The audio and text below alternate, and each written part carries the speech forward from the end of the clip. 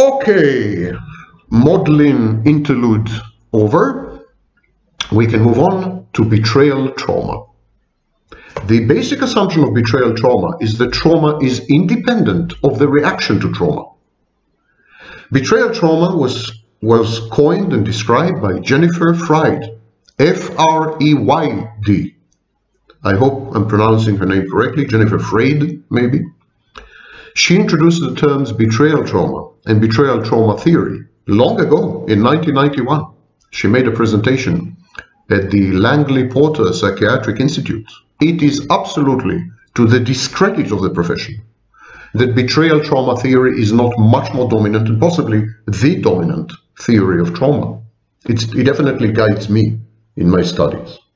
And so Freyd made this presentation. It was titled Memory Repression, Dissociative States, and Other Cognitive Control Processes Involved in Adult Sequelae of Childhood Trauma. And it was August 1991. And I want to quote from this talk that she gave. She said, "I propose that the core issue is betrayal, a betrayal of trust that produces conflict between external reality and a necessary system of social dependence. Of course, a particular event may be simultaneously a betrayal trauma and life-threatening. Rape is such an event. Perhaps most childhood traumas are such events. Betrayal trauma theory," she says, involved the psychic pain involved in detecting betrayal, as in detecting a cheater. It's an evolved, adaptive motivator for changing social alliances. In general, it is not to our survival or reproductive advantage to go back for further interaction to those who have betrayed us. However, if the person who has betrayed us is someone we need to continue interacting with, despite the betrayal, then it is not to our advantage to respond to the betrayal in the normal way. What she's saying is, we must distinguish two situations. If we depend on the person, if we can't go no contact, if we have to continue to be in touch with someone because we need him, then we deny the trauma, we deny the betrayal, because it's not to our advantage to confront him. We may lose him. So for example, a child with mother, a child betrayed by an abusive, distant, dead, emotionally unavailable, selfish, narcissistic, instrumentalizing, parentifying, objectifying mother. Such a child cannot confront that mother. He cannot get rid of that mother. He cannot go no contact with that mother. He cannot even think bad things about mother, because he needs mother for survival. And that's a perfect example of denying the trauma, denying the betrayal trauma. And then if you are not dependent on the person, you can just say goodbye. You can just walk away, but many people don't have this option. Okay, instead, she says, if we are dependent on the person, if we can't go no contact, if we can't just walk away, instead, we essentially need to ignore the betrayal. If the betrayed person is a child and the betrayer is a parent, it is especially essential that the child does not stop behaving in such a way that it will inspire attachment. For the child to withdraw from a caregiver he is dependent on would further threaten the child's life, both physically and mentally. Thus, the trauma of child abuse, by the very nature of it, requires that information about the abuse be blocked from mental mechanisms that control attachment and attachment behavior. One does not need to posit any particular avoidance of psychic pain per se here. Instead, what is of functional significance is the control of social behavior. Brilliant. Brilliant on multiple levels. First of all, she contextualized trauma within the realm of social interactions. Even Freud himself hinted to this when he said that the superego has relational mechanisms related to other people. And of course, in object relations theory, this already blossomed and flourished into a full-fledged tenet and foundational concept. But what she did, she recast trauma as a social interaction. And her second major contribution is to say that we can't always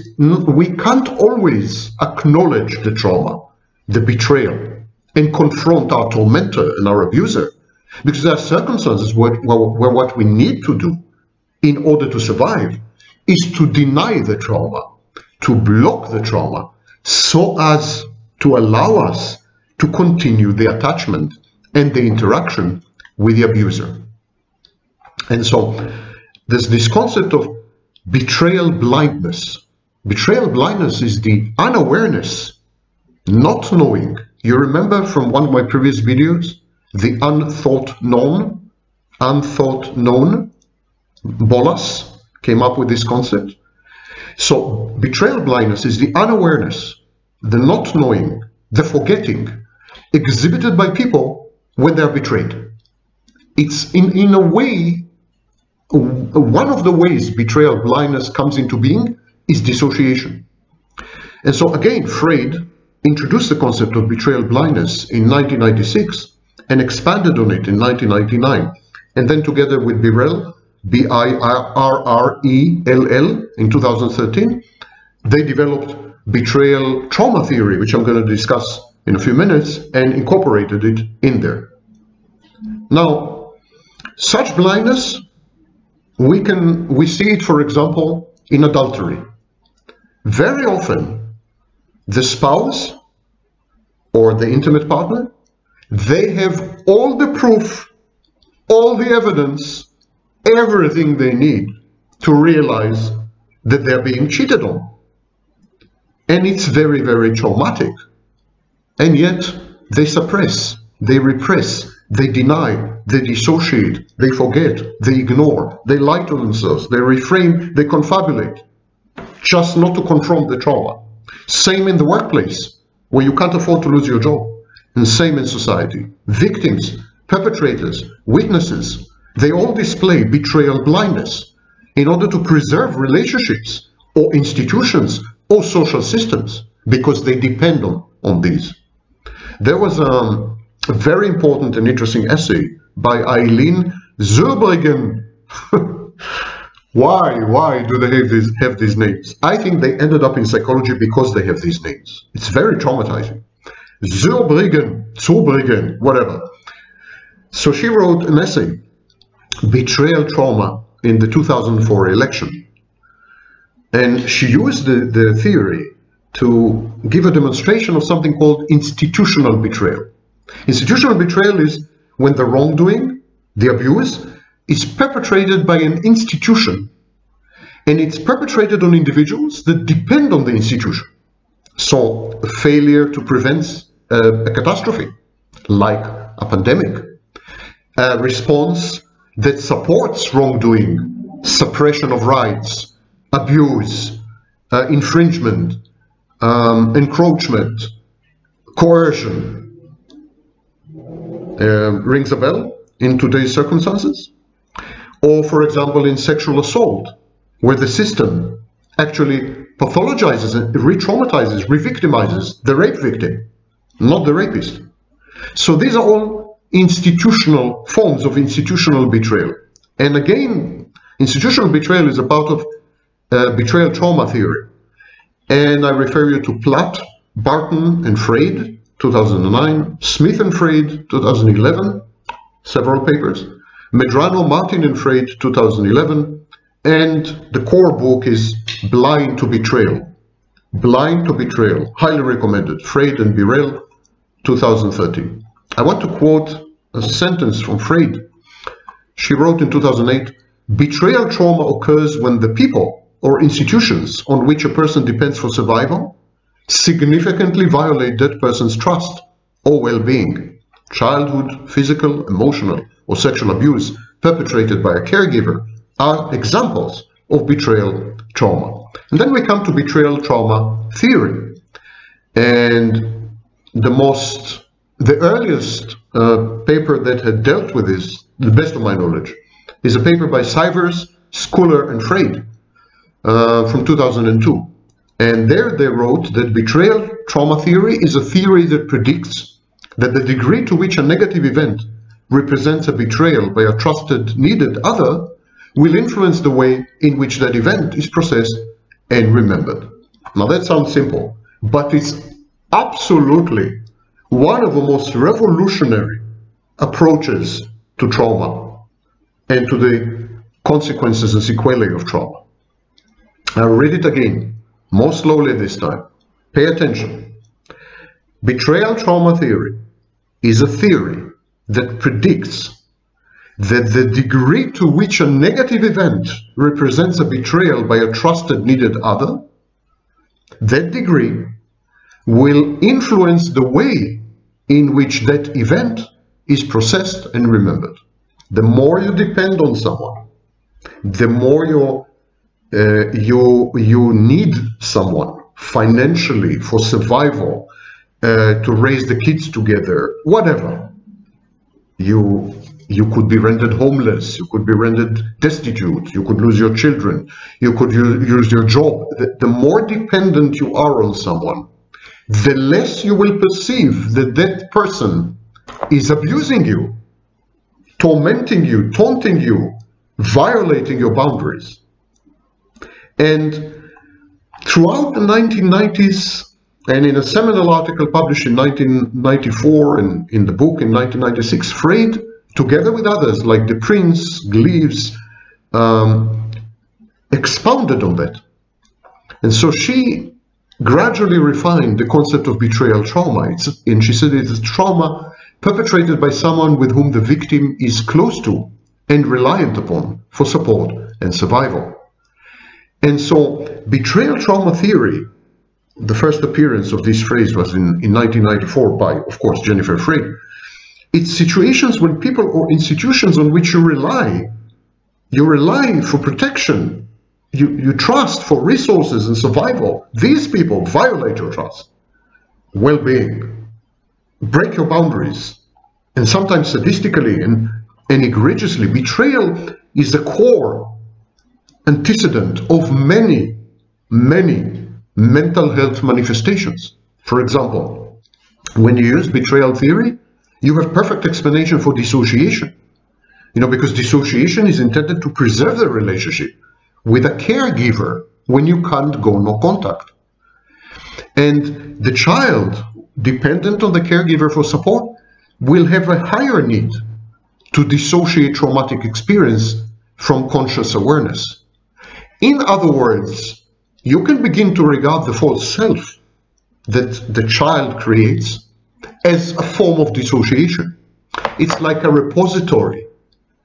It's like the child says, okay, I'm exposed to abuse, I'm exposed to trauma by, for example, mother, but I can't be conscious of it. Because if I become conscious of the abuse and the trauma, if I develop negative emotions, if I get hurt, then I won't be able to attach to mommy. I won't be able to bond with mommy. And I won't be able to receive from mommy what I need in order to survive. That's a dangerous path. So exactly as Melanie Klein suggested, the child splits. But in a pathological, dysfunctional family environment, where the mother is a dead mother, the child doesn't split the mother into good and bad, because there's no good. There's only bad. So the child cannot split the mother. Instead, the child splits himself. Healthy, normal children split mommy into bad mother, good mother, bad breast, good breast. That's Melanie Klein. Children, when they develop, when they grow between the ages of 6 months and 2 years, the mommy sometimes is good, sometimes is frustrating, sometimes is there, sometimes is absent. So the child learns to separate these aspects into a good mother and a bad mother. And later on, by the way, the child appropriates the bad aspects so that he can idealize mother. But it's always clear that there is a unitary child and a kind of disjointed mother. The need to split mother is critical in development. Then the child who later develops into a narcissist made a wrong turn. instead of splitting the bad and good aspects of mother, he splits his own. His personality fractures and fragments in a dissociative process, and that gives rise to the false self. He cannot split mother into good and bad because there's no good in mother, so he splits himself. Betrayal trauma theory also integrates evolutionary processes, mental moduli, social cognitions, developmental needs, and even ethics, because there's a violation of trust. It's highly unethical. There's a question of foundations of morality. We know, and it's common and accepted in orthodox thinking, that empathy underlies morality. It's not possible to be a moral being or an ethical being without empathy. So, in such situations, ethics, the development of morality is challenged. All people from a very early age react to injustice.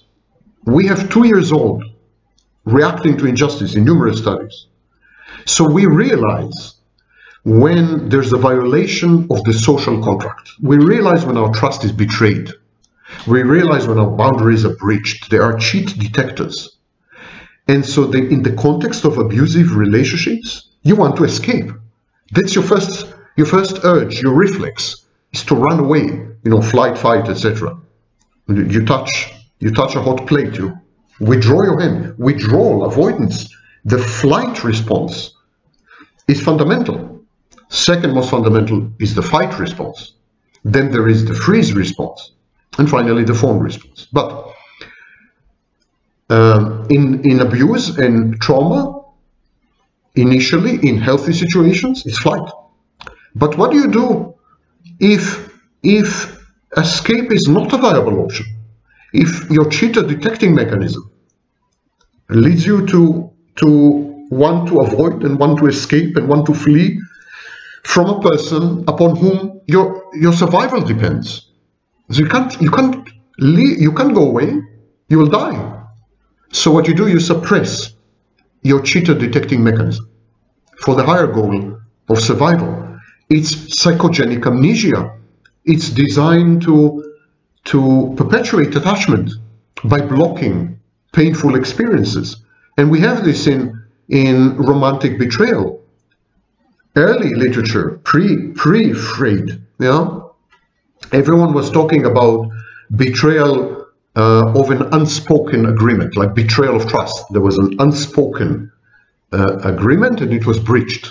And this is the source of the pain. But betrayal trauma theory suggests that all these behaviors like domestic violence, cheating, and so on, they involve a betrayal of trust, but when the victim has no viable exit strategy or option, when the victim remains or returns to the abuser, does not report the abuse, underreports the severity of the abuse, experiences shame and anxiety, which are also mechanisms, mental mechanisms intended to downplay what's happening or to repress, to deny what's happening. All this is an attachment injury, and it's a component that is critical in betrayal trauma theory. It's not only a betrayal of trust, like in the classic literature. It's a betrayal of trust in a time of need and dependence. This combination is what destroys, erodes, and corrodes the victim.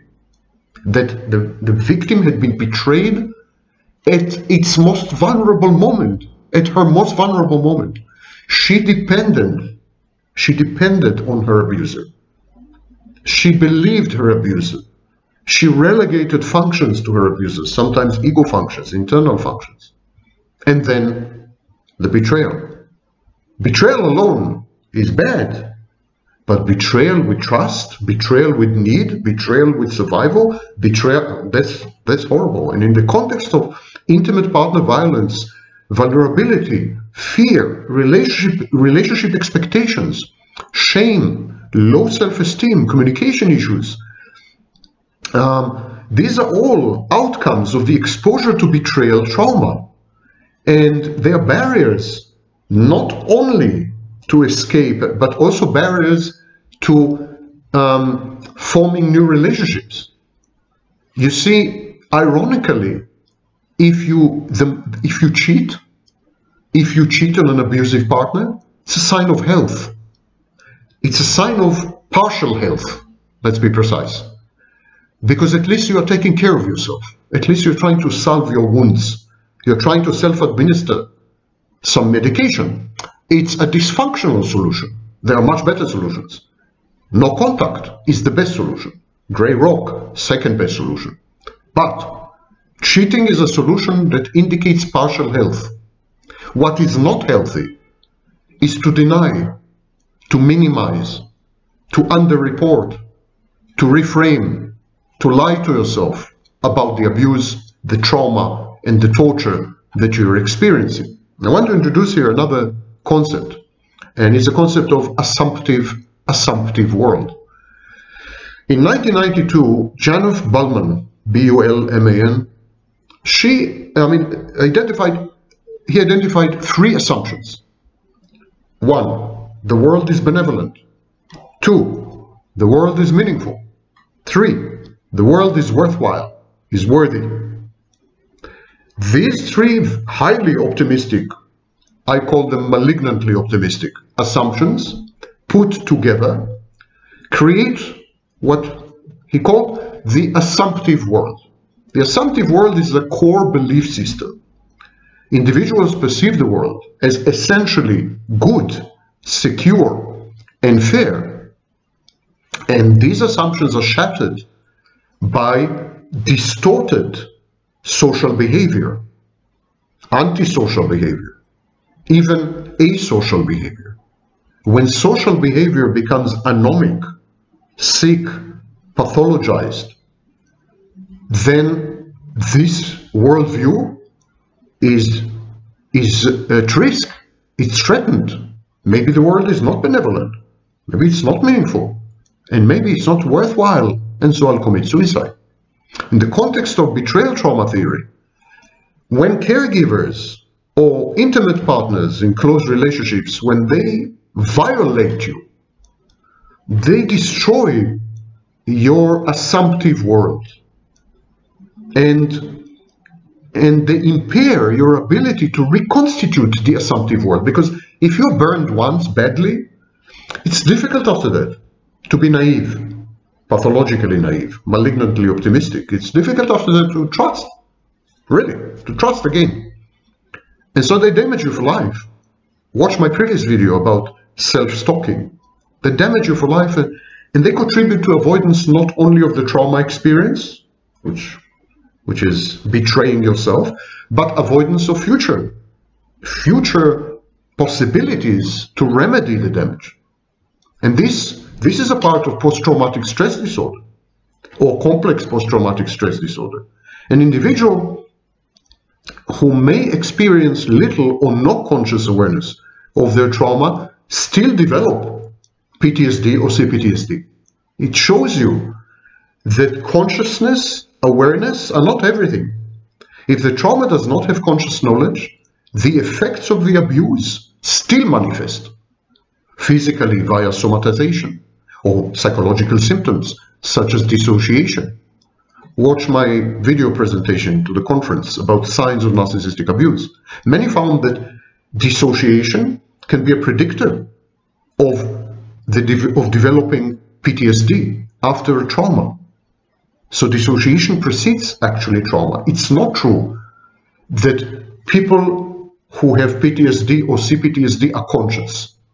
That's one of the reasons that I keep railing against the overdiagnosing and self-attribution of CPTSD.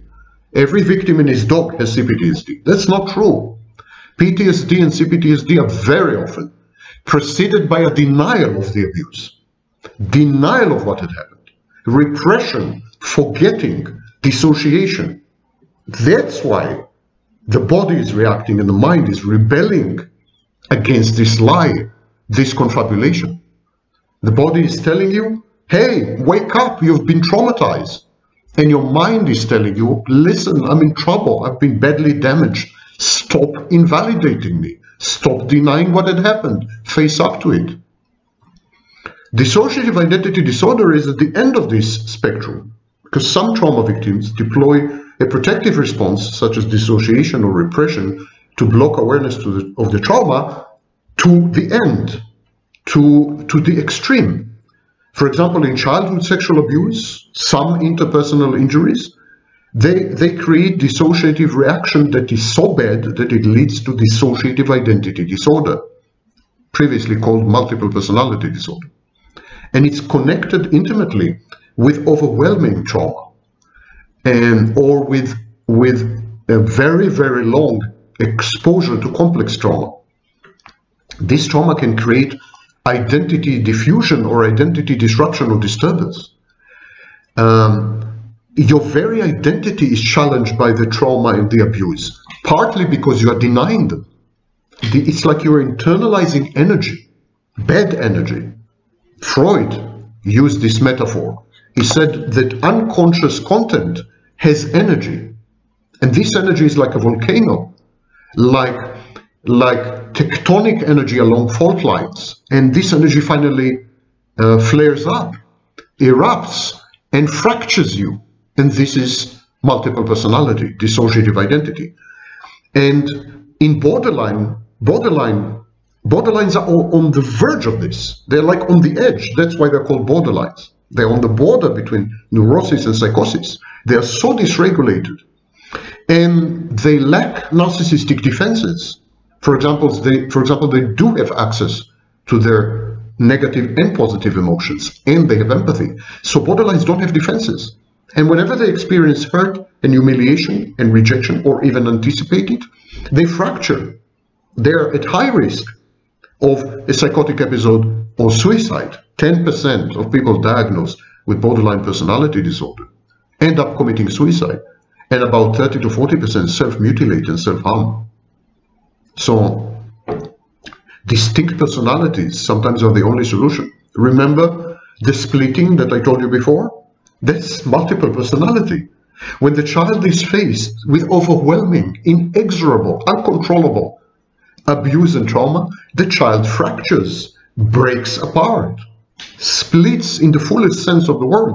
The false self is another personality. The true self is another personality. What is this if not multiple personality? The narcissist has dissociative identity disorder. It's a private case of DID.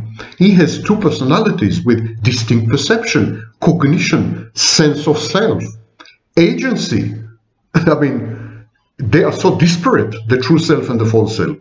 The person may experience, the person with such a condition experiences gaps in the recall of everyday events or traumatic events. Same with the narcissist. Narcissists try to bridge these gaps by confabulating, and so they are perceived to be liars. Few narcissists lie, actually. They don't need to. Their whole life is a lie. The false self is false. It's all a fantasy. It's all a confabulation. There's not a shred of truth in any of it. Least of all in what the narcissist knows about himself and the continuity of his life. The narcissist is discontinuous. And of course, narcissists try, like everyone else, try to somehow self-soothe and self-medicate with alcohol, with drugs, with women, with something, with workaholism, addictive behaviors. Interpersonal trauma, such as betrayal trauma, is intimately connected to addictive behaviors, especially substance abuse. So, childhood physical and sexual abuse increases the risk for substance abuse. And betrayal trauma also shifts the locus of control from internal to external. Once you're traumatized and abused, and especially if you're not allowed to have a voice, especially if you're terrified to verbalize, to actualize, to manifest your pain and your hurt, especially if you suppress the rants at the beginning of each video, especially then, you would tend to feel that you are no longer in control of your life, that the control over your life, your inner life, and your life generally, your biography, has shifted from the inside to the outside, starting with your abuser. Your abuser is in control. He's at the driver's seat. Intermittent reinforcement. He decides what day is good, what day is bad. Sometimes what moment is good, what moment is bad. So handing over the control to alcohol or to drugs is a natural extension. When you talk to alcoholics, they tell you, the drink made me do it. The drug made me do it. I mean, they refer to the drink or the drug like a kind of abuser. It's a way to cope with post-traumatic negative affect traits, such as avoidance, tension reduction, self-medication. And now we come to personality disorder and disorders, and most particularly to borderline personality disorder. Borderline personality disorder there are numerous studies that show that it has links to early maltreatment and attachment difficulties in early childhood. The maltreatment is emotional, physical, verbal, or very frequently sexual abuse, but by caregivers, by people in whom the child placed trust to perpetuate and maintain its survival. Betrayal trauma theory incorporates attachment disruptions, attachment dysfunctions, and damage from caregiver. It's part of the definition, and it is the only marriage I'm aware of between attachment theory and abuse theory. It includes dissociation as a diagnostic criterion of borderline personality disorder. And some people say that betrayal trauma theory explains the dissociation that borderlines experience, because dissociation is a defense mechanism against childhood trauma.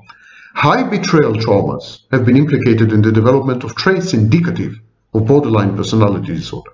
And it goes further and further. It's very deep. Betrayal trauma theory is very deep. It explains hyperreflection in the schizophrenia spectrum and other psychotic disorders. It explains hallucinations.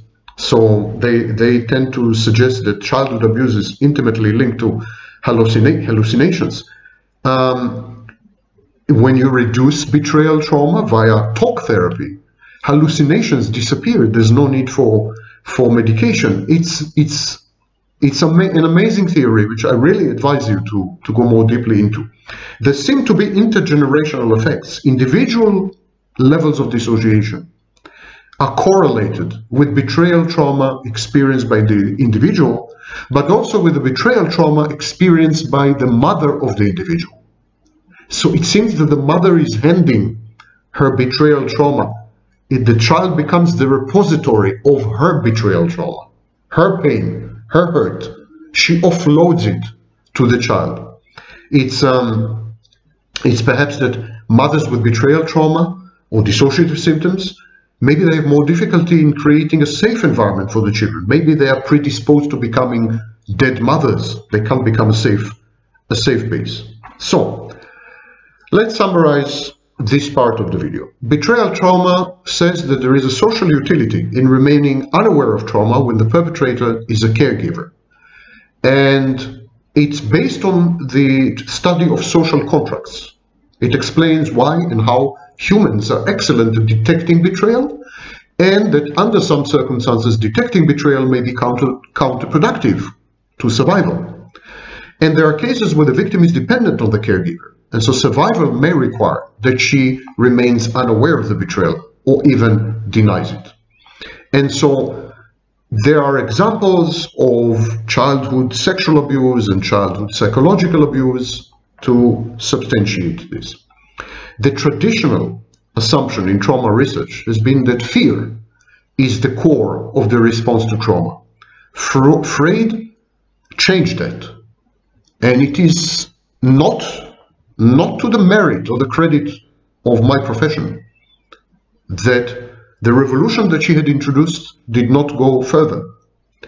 Freud, as early as 20 years ago, in 2001, noted that traumatic events differ in degree of fear of betrayal depending on the context and characteristics of the event. Research suggests that the distinction between fear and betrayal is very important to the post-traumatic outcomes. The Prince, in the same year, 2001, found that self-reported betrayal predicted PTSD and dissociative symptoms much more than self-reported fear. So it seems that the critical element is not the fear, is the violation of trust, it's a betrayal. And there are numerous other studies that have confirmed this, that betrayal is the psychologically toxic substance that creates dissociation, that leads to post-traumatic conditions, including PTSD. I refer you to Kelly, to Weathers, to Mason, to Bruno, as late as 2012. And I also encourage you to go online and have a look at Freud's two-dimensional model for traumatic events. It places everything neatly everywhere. Now, a few frequently asked questions. 1. Is it necessary for the victim to be conscious of the betrayal in order to call it betrayal trauma? The answer is no. I will quote from The Prince and Freud. It's an article they published in 2002. The role of betrayal in betrayal trauma theory was initially considered an implicit but central aspect of some situations. If a child is being mistreated by a caregiver he or she is dependent upon, this is by definition betrayal, whether the child recognizes the betrayal explicitly or not. Indeed, the memory impairment and gaps in awareness that betrayal trauma theory predicted were assumed to serve in part to ward off conscious awareness of mistreatment in order to promote the dependent child's survival goals. While conscious appraisals of betrayal may be inhibited at the time of trauma, and for as long as the trauma victim is dependent upon the perpetrator, eventually the trauma survivor may become conscious of strong feelings of betrayal. Of course, we still have to study in depth the emotional perception of betrayal, how betrayal is experienced, the distress, the subjective experience of distress, and what's the connection to recovery? How does it prognosticate recovery? And Brown and Freud started to do this work in 2008, but it's far from complete. Next question. Is gender a factor? Do men or women experience trauma betrayal trauma more often? It seems that men experience non-betrayal traumas more than women. Women experience betrayal traumas more than men. This goes well with other discoveries that women attach more deeply and differently, they're more empathic and so on. I am not sure how valid this is nowadays. The number of narcissistic women today equals the number of narcissistic men. And many women have begun to develop psychopathic features, psychopathic behaviors and traits.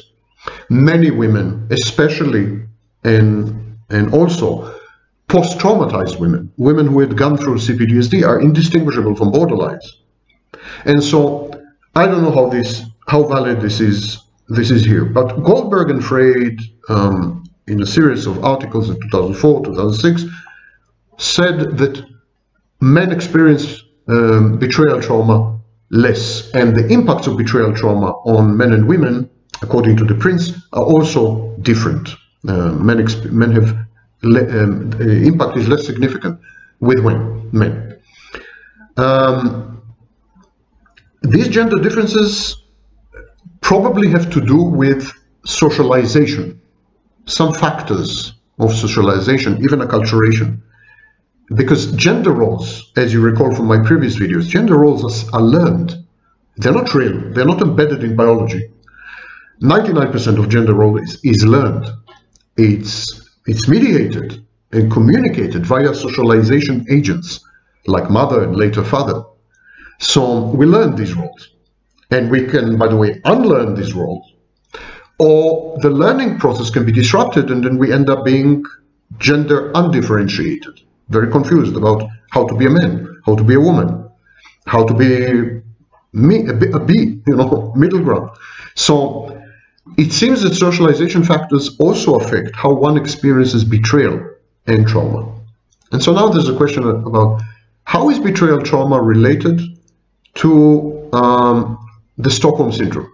And I want to quote from a website dedicated to Freud's work. Stockholm Syndrome, named for a 1973 bank hostage situation in Sweden, refers to what seems at first a paradoxical reaction to being held hostage. This reaction involves positive feelings towards the captors, the kidnappers, the hostage takers. Stockholm Syndrome is a term applied to the special case of those feelings developing after a hostage takeover, as when an individual or group is kidnapped and held for ransom. From a theoretical perspective, the Stockholm Syndrome reaction may possibly be understood as a special kind of betrayal trauma. The unusual aspect of Stockholm Syndrome, compared with most betrayal trauma situations, is that the strong emotional attachment occurs after the abduction and without the pre-existing context of an enduring caretaker or trusting relationship.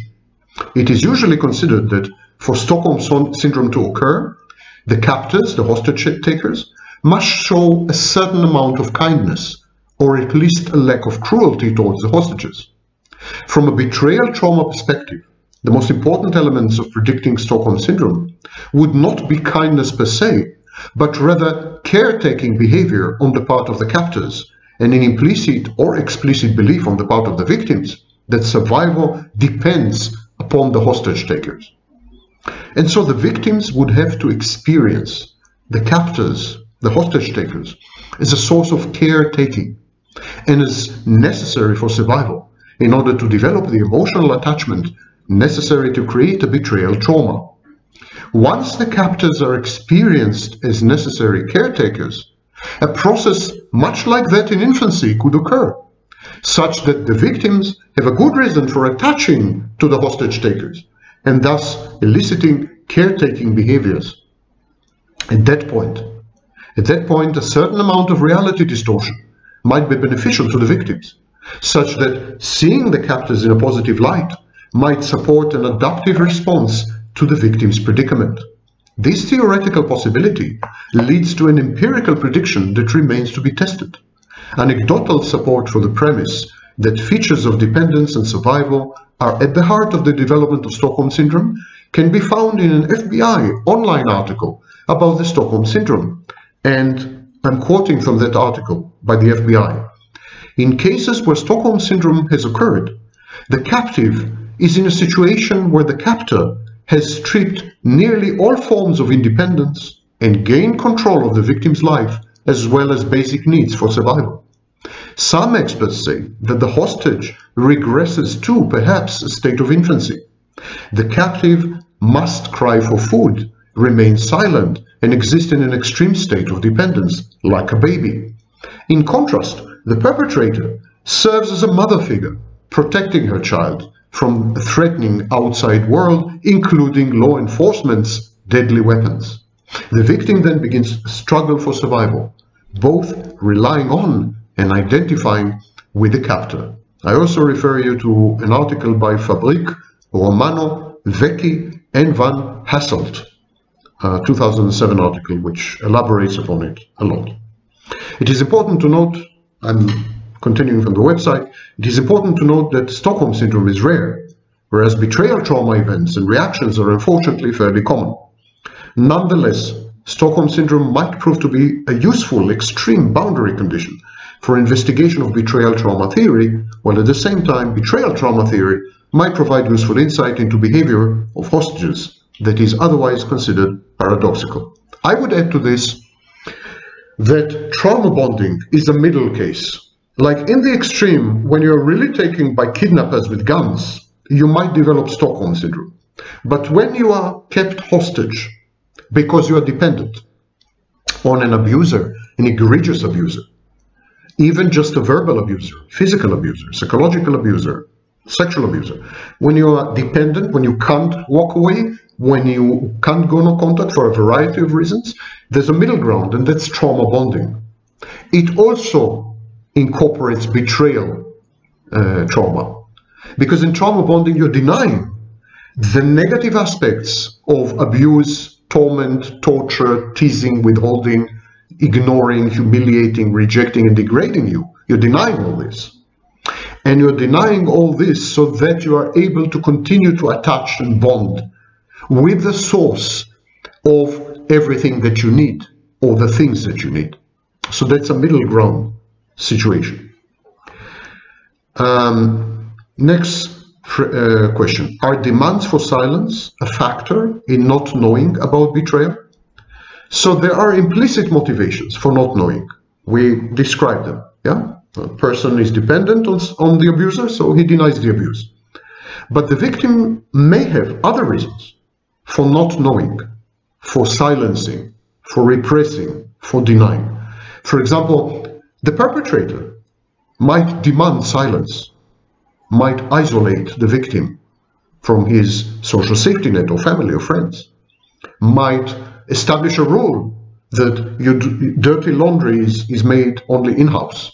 You never air the dirty laundry, a rule of silence. And others may collaborate and collude in that because of discomfort and embarrassment. Family, society, demands for silence, and I refer you to work by Veldhuis in 1999, demands for silence may lead to a complete failure to even discuss an experience, to even mention it. You know, it's uncomfortable, it's shameful, it's disgraceful, I don't want to embarrass anyone, I don't want to discomfort anyone, so I'm not going to talk about this. Experiences that have never been shared by anyone else may have a different internal structure than shared experiences. Shareability and social support are critical in healing, curing, reframing, and transforming traumatic experiences towards closure. I want to link betrayal trauma to a few other disciplines and modalities. Let's start with attachment theory. John Bowlby, the father, grandfather, and great-grandfather of attachment theory, in the Objects Relation School, John Bowlby in 1969 identified the link between attachment processes and dissociative psychopathology. See, he preceded Vaknin by quite a while. So he said that some attachment processes may lead to dissociation. He referred to internal representations as internal working models. I call them internal objects. Actually, the current usage is internal objects. So, internal working models, where one can discern which internal content is dominant, which internal content requires attention, and which can be segregated into unconscious awareness. It's like a mail sorting facility before the age of trauma, where the mail is sorted to be taken care. I mean, express mail, surface mail, and to the garbage mail, like mail in balance. And once the attachment system is activated, the internal working model is identified as a guide to the formation of attachment behavior and to the appraisal of attachment emotions in the self and in others. There's a theory of mind. What makes others tick? Are they attached to me? Are they showing signs of attachment? Bowlby emphasizes that traumatizing experiences, especially with one's caregiver, these are likely to result in negative impacts on a child's attachment security, stress, coping strategies, and even sense of self. Securely organized internal working model. The evidence indicates that secure attachment is associated with positive appraisal of one's own attachment emotions and expectations that the child requests will be experienced as significant and legitimate by a caregiver. Compare this to an insecurely attached or insecurely organized internal working model, avoidant, resistant. This is associated with a negative appraisal of attachment emotions, with the expectation that one's requests for attention and attachment will be rebuffed, will be received as a nuisance or an intrusion by the caregiver, emotionally unavailable mother, dead mother. And then there's a disorganized internal working model. It's very common in borderline and even in narcissism. This is linked to unresolved traumas and losses experienced by the caregiver and the effect they had on the subsequent attachment style of the offspring. Main and Hesse, in 1990, they theorized that within betrayal trauma theory, disorganized attachment develops when the caregiver is both a source of the child's solution and a source of the child's fear. What do you do when the same person is supposed to provide you with safety and security and daring and exploratory grandiosity and love? The same person, and that very person is the source of your nightmares, the waking nightmare, the surrealistic dreamscape. What do you do in such case? You approach, avoid, what? And this form of attachment leads to altered consciousness And this altered consciousness is what we call dissociation. It's a disruption of conscious memory, identity, perception of one's immediate environment. Freud herself and her colleagues in 2007, she identified knowledge isolation, the extent to which information is hidden from awareness. Bolas's unthought known is a private case. Dissociation during time of extreme stress or trauma, we have conclusively demonstrated using functional magnetic resonance imaging that when you dissociate in extreme stress or trauma, people have been exposed, for example, to the most horrifying real-life videos and photos, and we saw how the brain, the neural mechanisms, the brain changes, the functioning changes. And there's evidence that childhood trauma is an etiological factor, is a cause of dissociation, and has massive impacts on several areas of the brain: prefrontal cortex, hippocampus, amygdala. So the level of betrayal trauma experience, high, moderate, low, they influence the degree of dissociation. When you have low betrayal trauma, it's sometimes doesn't create dissociation. But low betrayal trauma doesn't include strong elements of violations of trust. It seems again that the trust is the critical problem. And we have empirical evidence that exposure to high betrayal trauma, where there's a massive violation of trust, is linked to increased level of dissociation, impaired memory of trauma-related words as compared to low dissociation. Trauma, stressor-related disorders, dissociation, and personality disorders founded on dissociation, which emanate from dissociation, like borderline, like narcissism, all of them are connected to betrayal trauma. Dissociation during trauma affects individuals and causes them to compartmentalize the traumatic experience from conscious awareness. Dissociation is an adaptive process. It's aimed to maintain self-preservation. It's a protection against psychological pain. And if we look at the development of psychopathology and tie it into attachment theory, this dissociation is the core feature. It's the core feature in most, I would say, psychiatric disorders. Dissociation can occur even to the point where there's alternative personality state or self-state, as we have in borderline personality disorder and dissociative identity disorder. And so models of attachment-based dissociative disorders, trauma-related disorders, they all involve betrayal trauma. And post-traumatic stress disorder diagnostic groups, personality disorders, trauma and stress-related disorder, dissociative disorder, even schizophrenia and psychotic disorders, even substance abuse disorders, addiction, all of them are unified in the mechanism, in the transmission vector. Trauma abuse, dissociation, onwards to the pathology.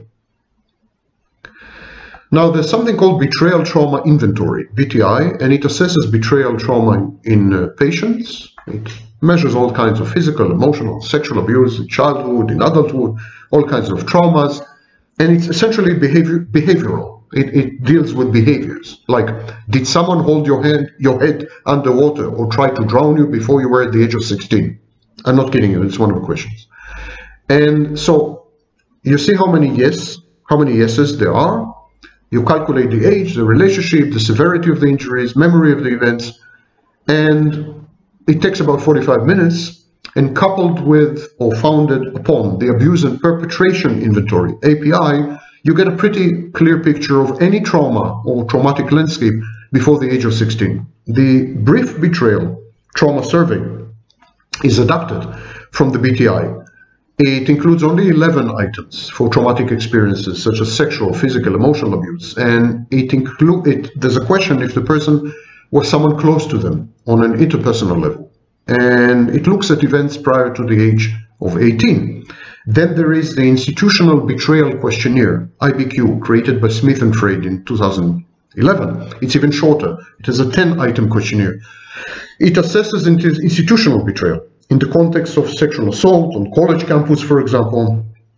Similar, and identifies the level of involvement of the institution in the unwanted experience and in the associated experiences. For example, normalizing totally pathological conditions or creating environments which facilitate abuse and breach of rights, covering up incidents and failed policies. This is all, I am sure, very, very relevant during this pandemic.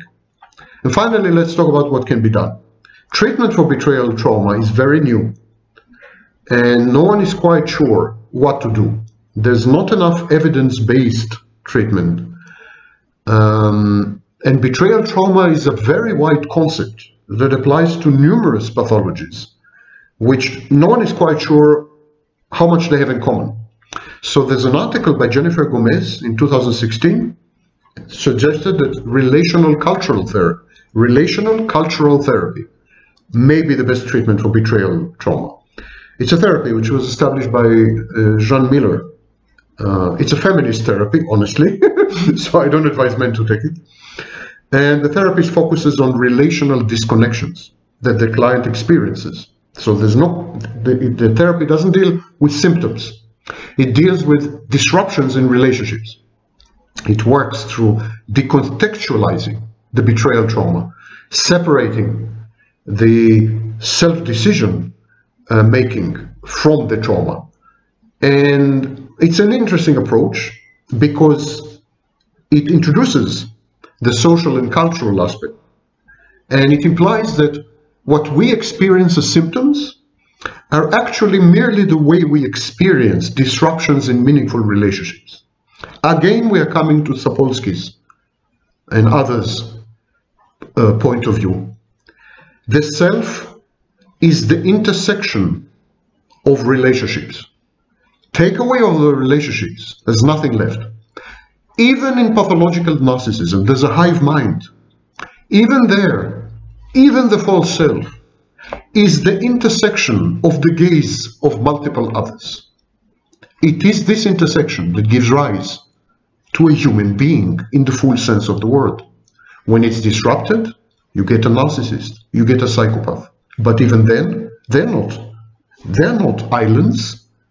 The narcissist cannot survive without narcissistic supply, which happens to come from other people. The psychopath cannot achieve goals. It's goal-oriented. Cannot achieve his goals, act on his impulses, be defiant, if there's no one to defy and no one to take from. We are social creatures, zoon politikon. Thank you, Plato. Thank you, Aristoteles. And if any of you succeeds to solve the riddle of why I had chosen to attribute this sentence to Eugene O'Neill and not to its originator, Jean-Paul Sartre, please let me know. I'll be delighted. One of you came close, by the way. Don't let anyone traumatize you by betraying your trust. Watch my video about who to trust and when to trust. It's a good introduction. Okay. Enough with jokes, let's get to the business of teaching you students. And as is my habit, or my new habit, in my recent videos, I start by referring you to literature. So I suggest that you read everything you can by Dorahy, D-O-R-A-H-Y, Van der Hart, H-A-R-T, Nijenhuis, don't ask, Kathy Steele, Butler, Crabtree, Brown, and go into some historical writings by Genet, Brown, and also read everything you can by Van der Kolk. And those of you who've heard of some of these gentlemen realize that today's topic is trauma and the dissociation that trauma induces. This is a topic that underlies the most modern thinking, most up-to-date, bleeding-edge thinking on a variety of mental health disorders, among them narcissistic personality disorder and borderline personality disorder. But today what I want to do, I want to explore one approach to dissociation, which is fast becoming a dominant approach. In 1893, that's a bit before I was born, there were two gentlemen, Breuer and Freud, And of course, having said gentlemen, it's clear that they were Jewish. So these two gentlemen came up with wrote an article, published an article, and they suggested that individuals with trauma memories go through numbing, detachment, amnesia, and avoidance of triggers and memories. And they said the very same people who try to avoid triggers the best they can in a variety of ways, they are triggered the most. Trauma was the main topic of study.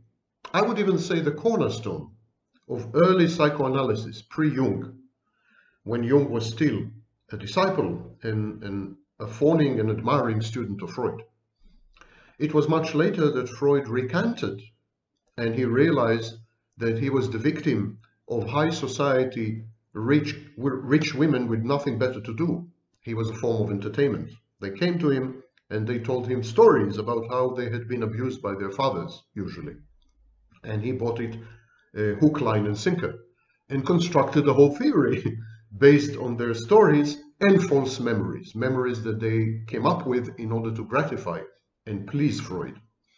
Freud went to the extent of saying that he now disbelieves most of the trauma stories that he had heard from his patients, because had they been true, then he himself must have been sexually abused by his own father. But that's a vignette aside. Let's continue. The personality is not a monolithic slab of stone. It's not the proverbial rock. In other words, it's not an entity. Exactly like the living body. The living body is a colony of trillions of cells. And in each one of our cells, there are very, very ancient and primitive organisms which had survived inside our cells. These organisms have nothing to do with us. They don't share genetic material with us. Mitochondria, for example. So we are like a giant zoo. Our bodies are like giant zoos with trillions of cells, organisms, the gut flora, for example, billions of bacteria or viruses. We carry this gigantic zoo with us wherever we go. The personality and the mind are the same. It's a zoo. It's an amalgamation of very ancient voices, of constructs, of defenses. So different structures comprise the personality experience. Personality is therefore a process. It's an experience. It's not a thing. And some personalities experience too little, some personalities experience too much. This distinction is very, very important. Some people are prone to interface with the world and with other people much more than other people. So this important, although apparently trivial insight underlies the theory of structural dissociation. Now, before we go any further, structural dissociation is one of well over 50 trauma-related theories and trauma-related therapies, which I had incorporated into cold therapy. Cold therapy, to remind you, is a treatment modality that I had invented, that I had created for people diagnosed with narcissistic personality disorder or for people with major depression. And I suggested to reconceive of narcissism, to reconceive of narcissistic personality disorder as essentially a post-traumatic condition. A post-traumatic condition, and therefore requiring trauma therapies. The structural dissociation was an important theoretical foundation of cold therapy. So together with other approaches to trauma and other approaches to re-traumatization, I put these together, and also with child psychology, and came up with cold therapy. So what is this theory? What does it say? What does it teach us? Well, dissociation can be conceived as one of two things. Either it's a deficit, it's a malfunction, it's a glitch in the software. It's when we can't take very painful, very threatening, very harrowing experiences and the thoughts we had during these experiences and the emotions we had felt during these experiences. We can't cope with them and we can't integrate them. We can't make them a part of our self. So we kind of hive them off. We kind of push them out, push them away. These memories, the cognitions that go with them, the thoughts, the emotions that we had felt, we place them in a container.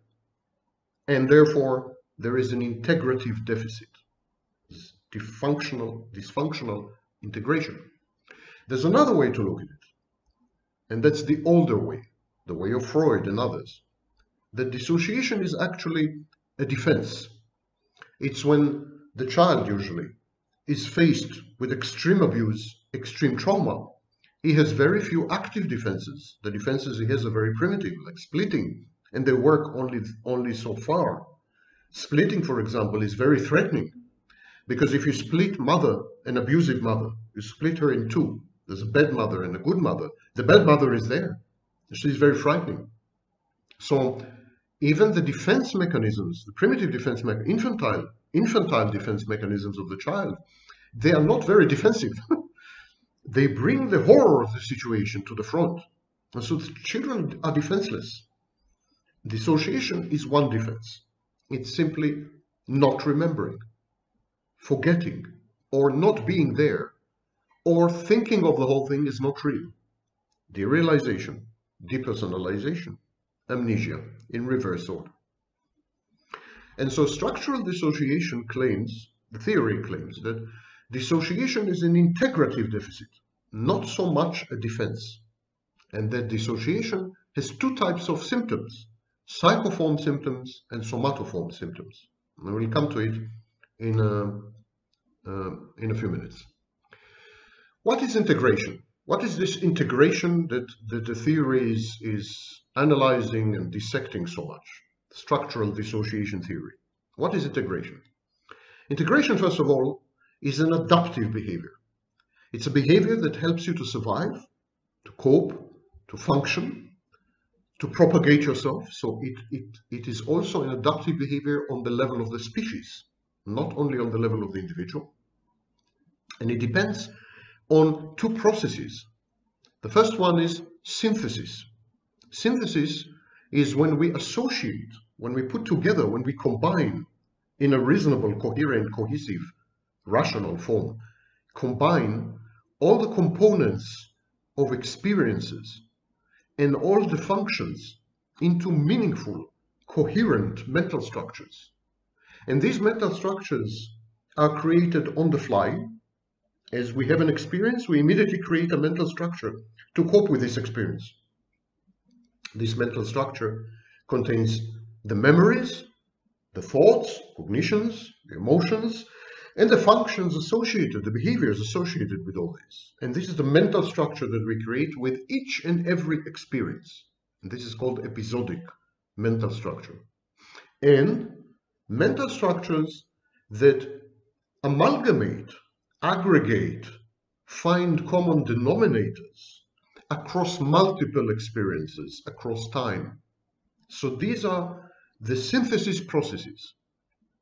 And then there's another process, realization. Remember, we are talking about integration. Integration depends on synthesis, creating mental structures to cope with episodic experiences and with experiences across time, that is synthesis. And the second process is called realization.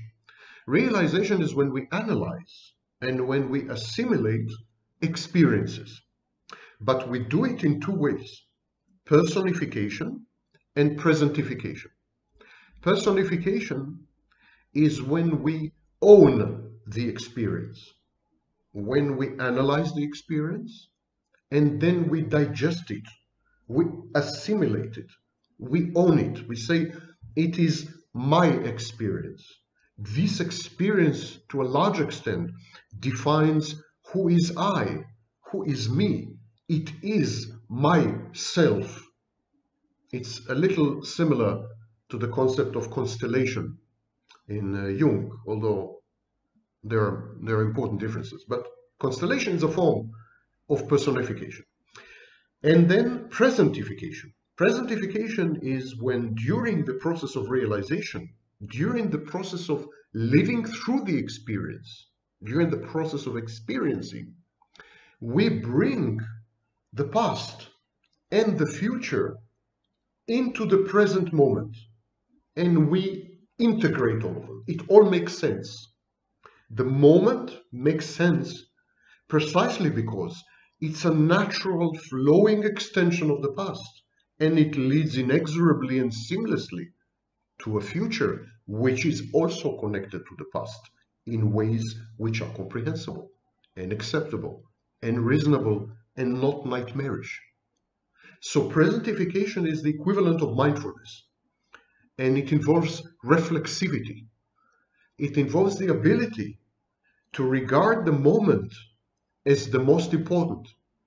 It's the most important because it explicates, it gives meaning to, it organizes, and it explains perfectly everything that led to it, the past, and everything that will come forward, will come henceforth, the future. In other words, the present is the interpretative tool and organizing principle of our lives. And this presentification and personification, the feeling of self, they together combine realization, and you have synthesis, and synthesis and realization lead, of course, to integration. Because if you feel that your experience is yours and that it's connected to your past and to your future, you're integrated. You are put together. Your parts make sense. You make sense. Depersonalization, for example, when you don't feel that you are you, when you feel whatever is happening to someone else, when you even stand outside observing yourself, observing things that are happening to that thing, that entity which looks like you. Depersonalization, being on autopilot. Things are happening to me, but it's not really me. I'm removed from the scene. I'm detached mentally. Well, depersonalization is a failure in personification because it creates semantic memory, but not episodic memory. It creates language memory. You can describe what had happened, of course. You were there. You were an observer. You were a spectator. You were documenting the events, at least in your memory, in your hippocampus, in your long-term memory. And yet, you didn't experience what was happening. It was not episodic. This is not an episode that had happened to you. It's only semantics, only language. And I have a whole video dedicated to this. It's a lecture I prepared for my students in one of my universities. It was the Southern Federal University in Rostov-on-Don in Russia. And it's a video lecture that deals with the connection between memory, types of memory, and identity, and how disruptions in memory create disruptions in identity disturbance or identity diffusion. So depersonalization is an example of personification failure. Trauma generally reduces our ability to integrate. And this depends crucially on who we are. Some people are very, very, very sensitive to trauma. They have pre-morbid personalities, as we call them. They have, to start with, they have low integrative capacity, either because psychobiologically, they don't have the tools or the properly developed instrument. So it has something to do with genetics or biology, or because they've been exposed in early childhood to traumatic experiences, or because they are highly sensitive people. There's a tiny fraction of a population which have highly overdeveloped empathy. No, not empaths. Empaths are grandiose terms of what I suspect to be covert narcissists. I'm talking about really hyper-empathic people who have an abnormal form of empathy. So they would have They will be traumatized all the time. And the trauma reduces their integrative capacity and leads to recurrent dissociation. But we must distinguish dissociation from dissociative process. Dissociative process is any time we fail to integrate. Anytime you fail to integrate. And this happens a lot in normal day-to-day dissociation. For example, when you listen to my lectures, my boring lectures, your mind wanders, or you fall almost asleep, or you begin to zone out, cut me off, tune out, which proves that you're very healthy. It's the only way to listen to my lectures. But that is a normal dissociative process. So we should distinguish this from trauma-induced dissociation. Before I go into the theory itself and what it says, and what lessons we can learn from the theory when it comes to cluster B personality disorders, which I personally think are post-traumatic states, post-traumatic conditions. I think all the so-called dramatic or erratic personality disorders and some others, like for example, schizotypal, paranoid, etc. I think many personality disorders are actually post-traumatic conditions and should be totally reconceived in terms of post-trauma. So this theory is very useful in an attempt to understand the wider context of what today we call, in my view, erroneously, personality disorders. These are not personality disorders. These are disorders of integration. These are disorders of synthesis, of personification, of presentification. These are procedural disorders. These are disorders of process, not disorders of substance. But that's another debate. Before we go to the theory itself and what it says about dissociation, I have to, because I used to be a journalist, so we always bring the two sides. So I have to mention what the skeptics are saying. The skeptics are saying that traumas are fantasies. Dissociation does exist, but it produces fantasies of trauma. The person is asking herself, why am I forgetting things? Why am I dissociating? Probably I was traumatized. And then when was I traumatized?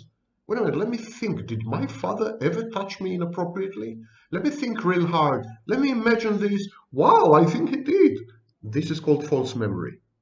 So dissociation produces false memories and fantasies of trauma. And that is true. It's been documented many times, multiple times.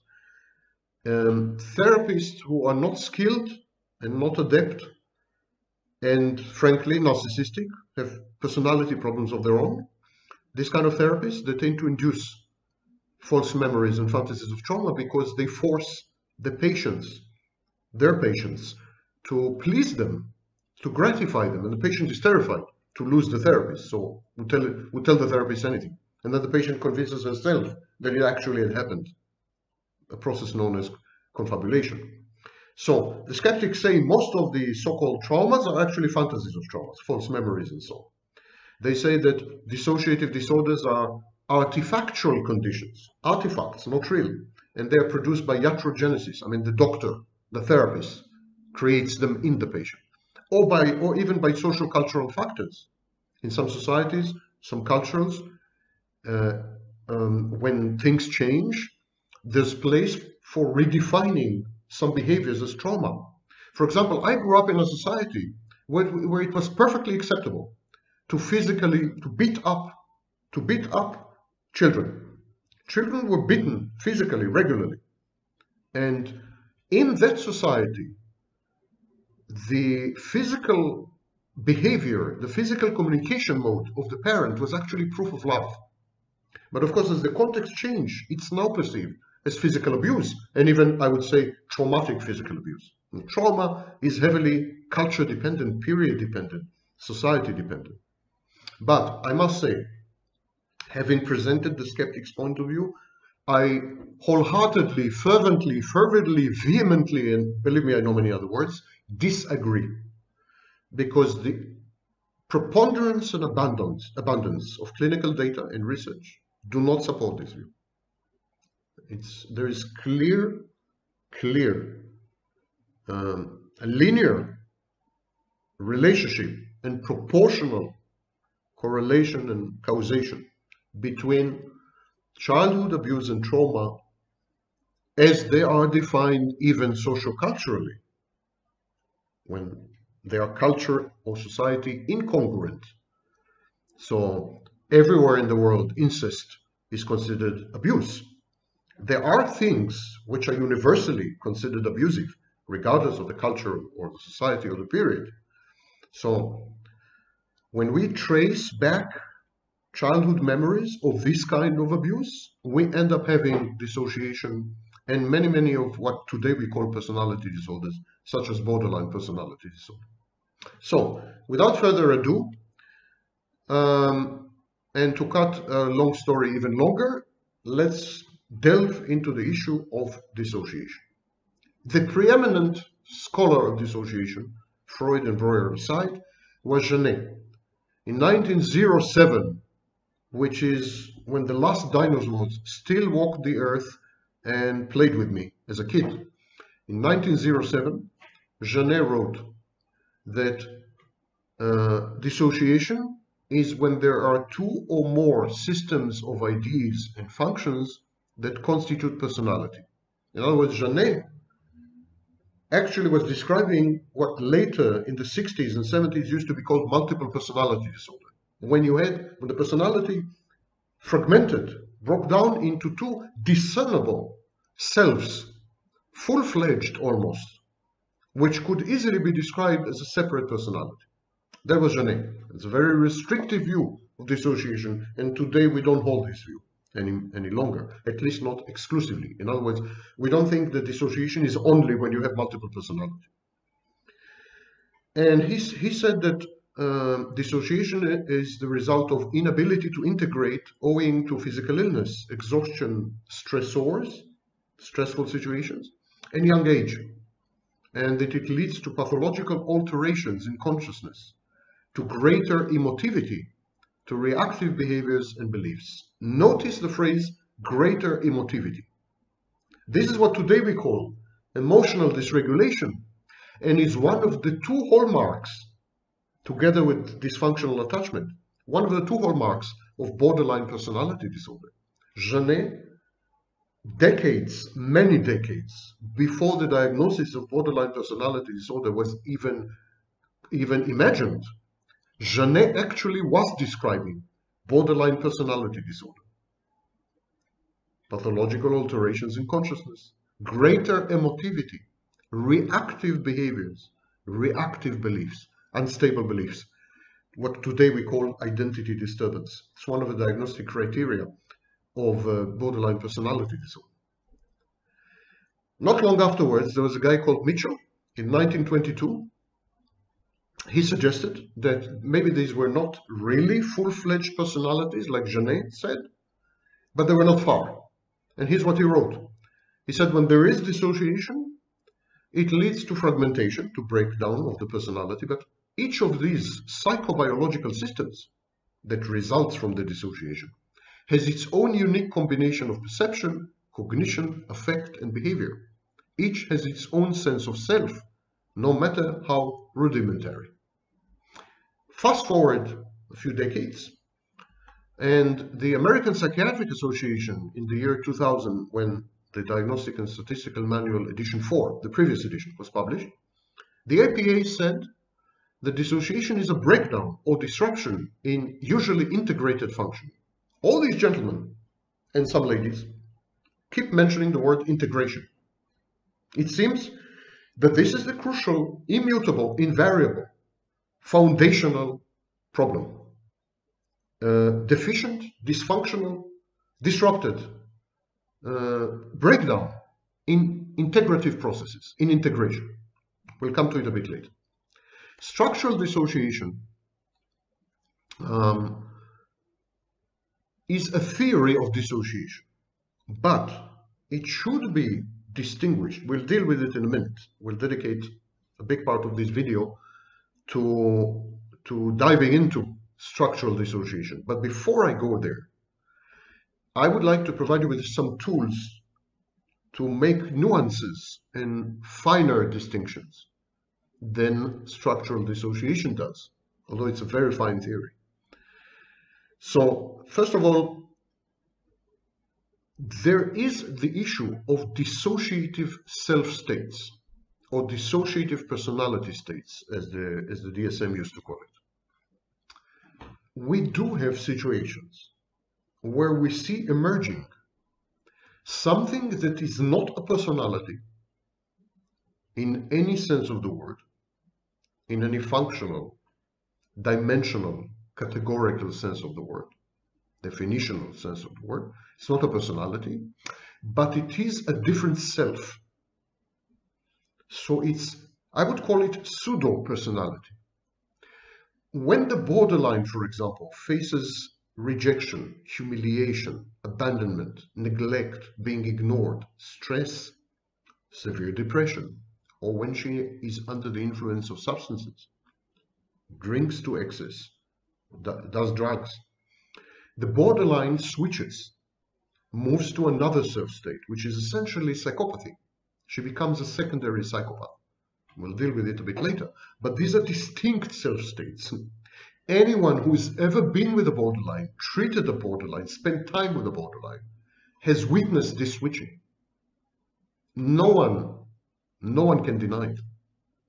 And structural dissociation has difficulty accommodating this switch. They have something called intrusion, which we'll come to a bit later, but it's not the same. Intrusion is like a negotiated process, a danse macabre, a kind of filling each other out between structures of personalities. It's like bargaining thing. It's like I withdraw, you approach, It's like approach avoidance repetition compulsion. It's very, very ballet-like. That's not what happens in borderline switching. Absolutely not. It's much closer to what you see in people with dissociative identity disorder, multiple personality disorder, where you see one person disappears and another person appears. The minute before, there are smiles and compassion and love and empathy, and the minute after, there's this cold-hearted, stone-faced, goal-oriented machine, disempathic, aggressive, vindictive. So there's this problem of self-states, which is not fully accounted for in structural dissociation.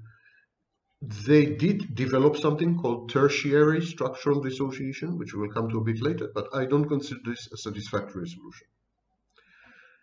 Second problem with structural dissociation is that it doesn't cope well, doesn't describe well dissociative phenomena and non-dissociated self-states or personality states. You see, there are situations where people switch between self-states and personality states, and they remember everything. In other words, there's no dissociation. There's just the switching between states which are... So, structural dissociation says that's nonsense. They call it reification. That doesn't exist. Well, I have a surprise for all these eminent psychologists. If something exists and you deny it, shockingly, it continues to exist. So denying it is not a good strategy. It's there. There are non-dissociated switching. There is non-dissociated switching between non-dissociated self-states or personality states. And someone needs to give an answer or to incorporate it. If one wants a total theory of dissociation, one needs to deal with this. And a bit later, I will come to a new diagnosis in the Diagnostic and Statistical Manual 5, atypical DID states, atypical states of dissociative identity disorder, multiple personalities. Okay. Like every theory in psychology, there's a metaphysical layer to structural dissociation. It's the theory suggests that each one of us is born with a psychobiological series of mechanisms or systems, subsystems, They're inborn, they're self-organizing, they're self-stabilizing, and they're homeostatic. They're like operating systems, like Windows, or Android. So they're like operating systems, but they are emotional operating systems. And we're all born with them. And they're there. And we make use of them to cope with experiences and so on. And these are called action systems. So there are two types of action systems. Remember, these are psychobiological entities, something that every person in the world has, according to the theory. I regard this as metaphysics. I mean, it's total speculation. Maybe it's right, maybe it's wrong. I don't think it's possible to falsify it.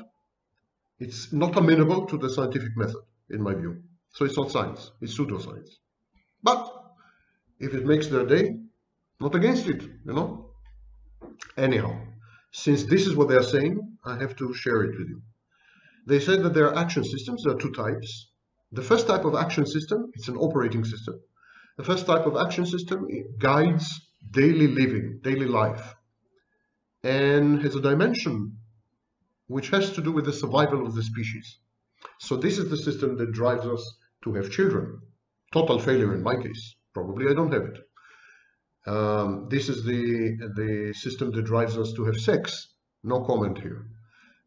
So this is the system that drives us to behave, to act in daily life self-efficaciously, so as to guarantee favorable outcomes, so as to allow us to propagate our genes within the gene pool of the species. In other words, to guarantee the survival of the species. Then there is a second action system. So this will be an evolutionary action system. There's a second action system, and that is what is known as the 4 Fs.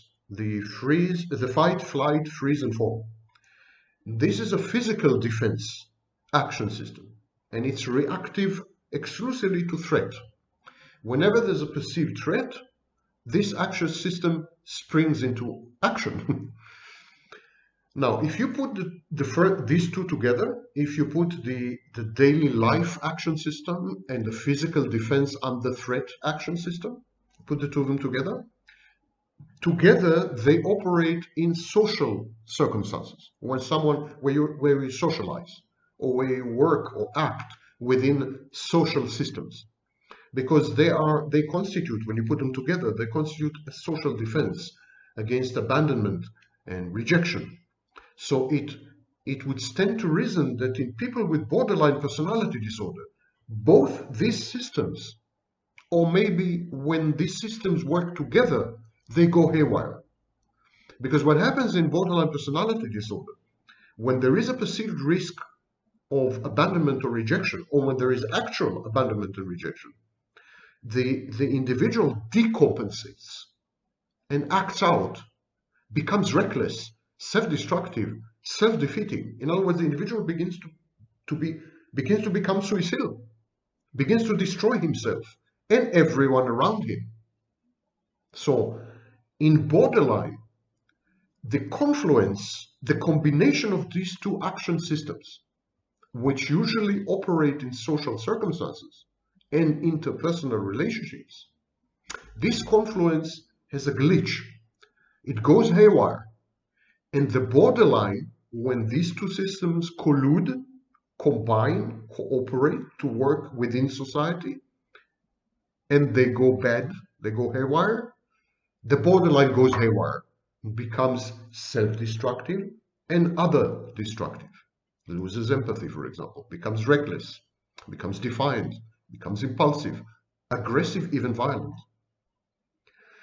So this is the first function of the combination of these two action systems. And there is, when you put the two of them together, what you also get is what is called the interoreceptive defense. Interoreceptive defense is the defenses we have against mental content, voices, memories, mental content that is very, very upsetting, very ego-dystonic, paralyzing even. Now, we all have this defense, receptive defense, but in dissociated people, in people with borderline personality disorder, in my view, narcissistic personality disorder, the interoceptive defense again goes haywire. It protects against mental content. Yes? But it protects too effectively, too efficiently, so as to slice the mental content off, to cut it off, to give no access. And that is why, for example, the narcissist cannot access his emotions. This is the interoceptive defense is like all the infantile defense mechanisms put together. Primitive defenses, like splitting, combined with some sophisticated defenses, like passive aggression. And together they are the interoceptive defense. Again, in normal people it's very useful. In dissociative and personally disordered people, it creates dysfunction because you have no access to big parts of your memory, so you have to confabulate, of your identity, so you have no identity, there's identity diffusion and disturbance, you have no access to your emotions, so you're emotionally dysregulated like the borderline, or emotionally dead like the narcissist and psychopath. The interoceptive defense can go too far, like everything else. The source of this theory, this theory is very old actually. The founding father of the theory is an army doctor, a British army doctor. His name was Charles Samuel Myers. And in 1940, he found himself treating acutely traumatized war veterans, already from Dunkirk and other battle theaters, combat theaters in Europe. So he was treating badly injured, badly traumatized war veterans. And he came up with the idea of action systems and so on. He suggested that when someone is traumatized, his personality actually breaks in two. One part is he called the ANP, the apparently normal part. So he said, when you're traumatized, you break, and there's a part that is called apparently normal. And there's another part, EP, and that's the emotional part. This is a reaction to trauma. It doesn't happen in daily life, only when you're exposed to trauma. Myers called the ANP and the EP, the apparently normal part and the emotional part, he called them personalities. But today we realize these are not personalities, so we call them parts. Action system number one, the action system that is in charge of daily life, is connected to the ANP, to the apparently normal part. Action system number two, the action system that has to do with physical defense under threat, is connected to the emotional part, to the EP. Now, let's delve a bit deeper into these two structures that materialize suddenly out of thin air in reaction to trauma. What is the EP, the emotional part? The emotional part contains vivid trauma recall. In other words, you've been exposed to trauma. The trauma could be pinpointed, can be a single event, a car accident, a plane crash. You've been at war, so your body being blown apart. A divorce even, a pinpointed divorce, a cheating, being cheated on, the death of a loved one. All these creates post-traumatic stress disorder. And so the EP, the emotional part, contains a vivid recollection of all this, but not in the sense that you sit back and say, wow, I remember the car crash, it was really terrible. No, but you experience the car crash again. And if this is really extreme, you can't tell reality apart from your flashback. You are in the flashback. You feel that you are in the car, again having the accident. You're absolutely oblivious to your environment. Your wife talks to you, you don't listen, which is a normal thing. Okay, forget that. Your dog barks, the television explodes, nothing. You're in the car, you're having the accident all over again, you're in the plane, you're crashing.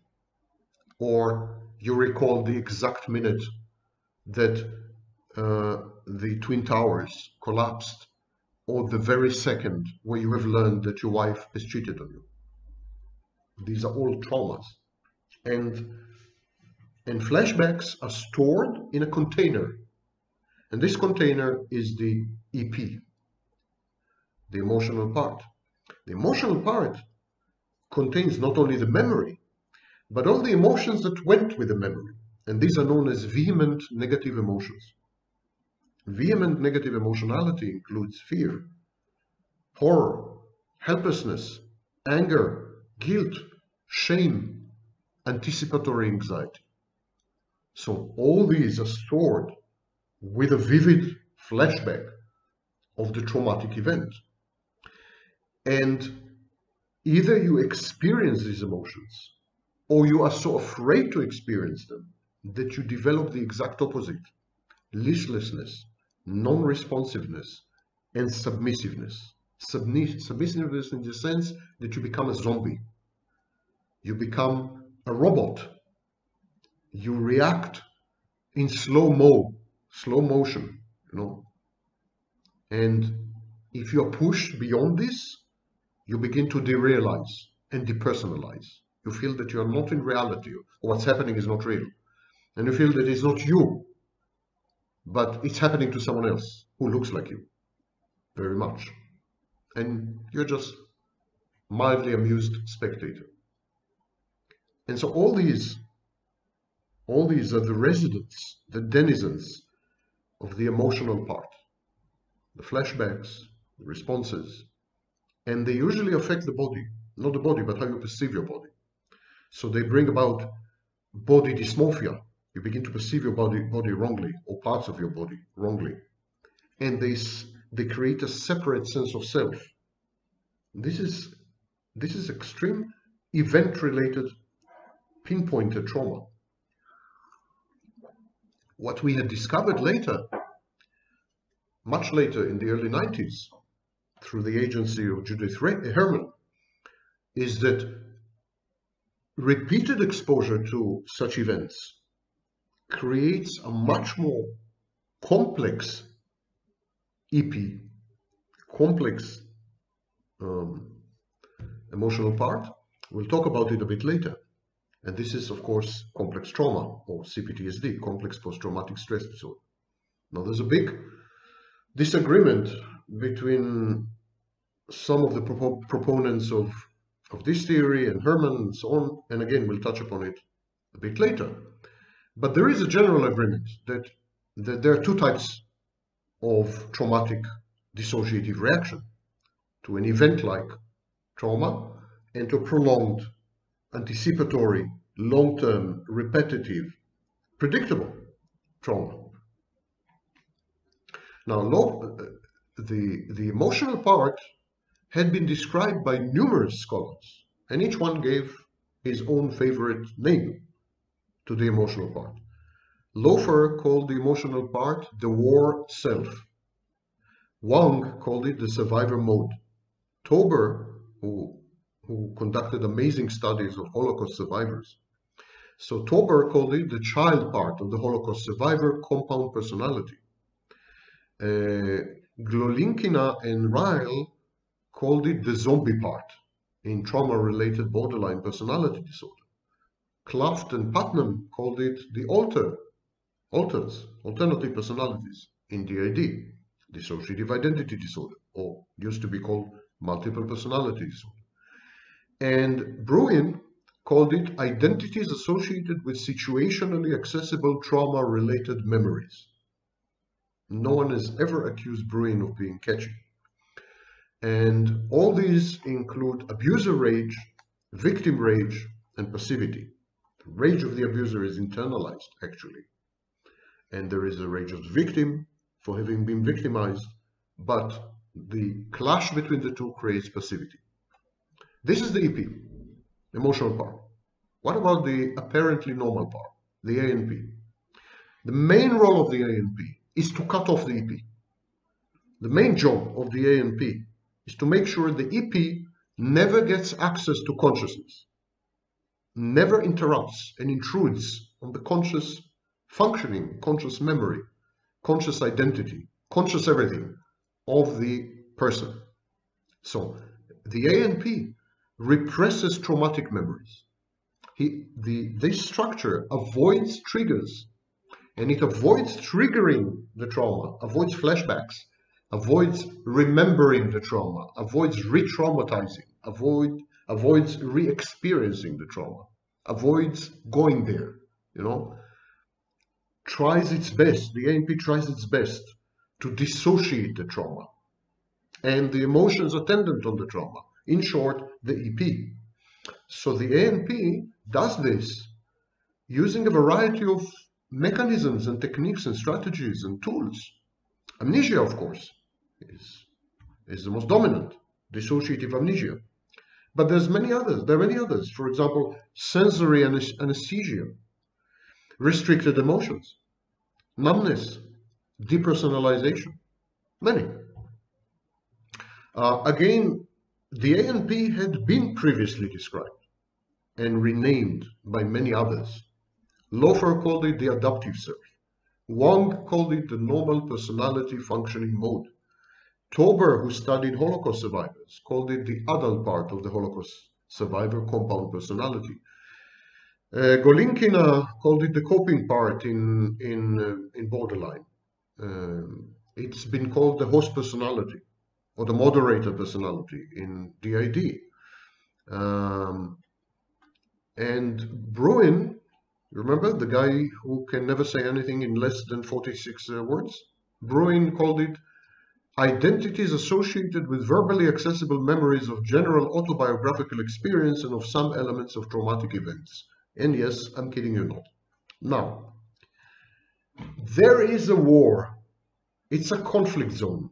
In the traumatized person's mind, there's an ongoing war, belligerence, and conflict with many, many attendant dissonances between the ANP, whose job is to suppress the EP, and the EP, whose job is insurgency, insurrection, and acts of terrorism.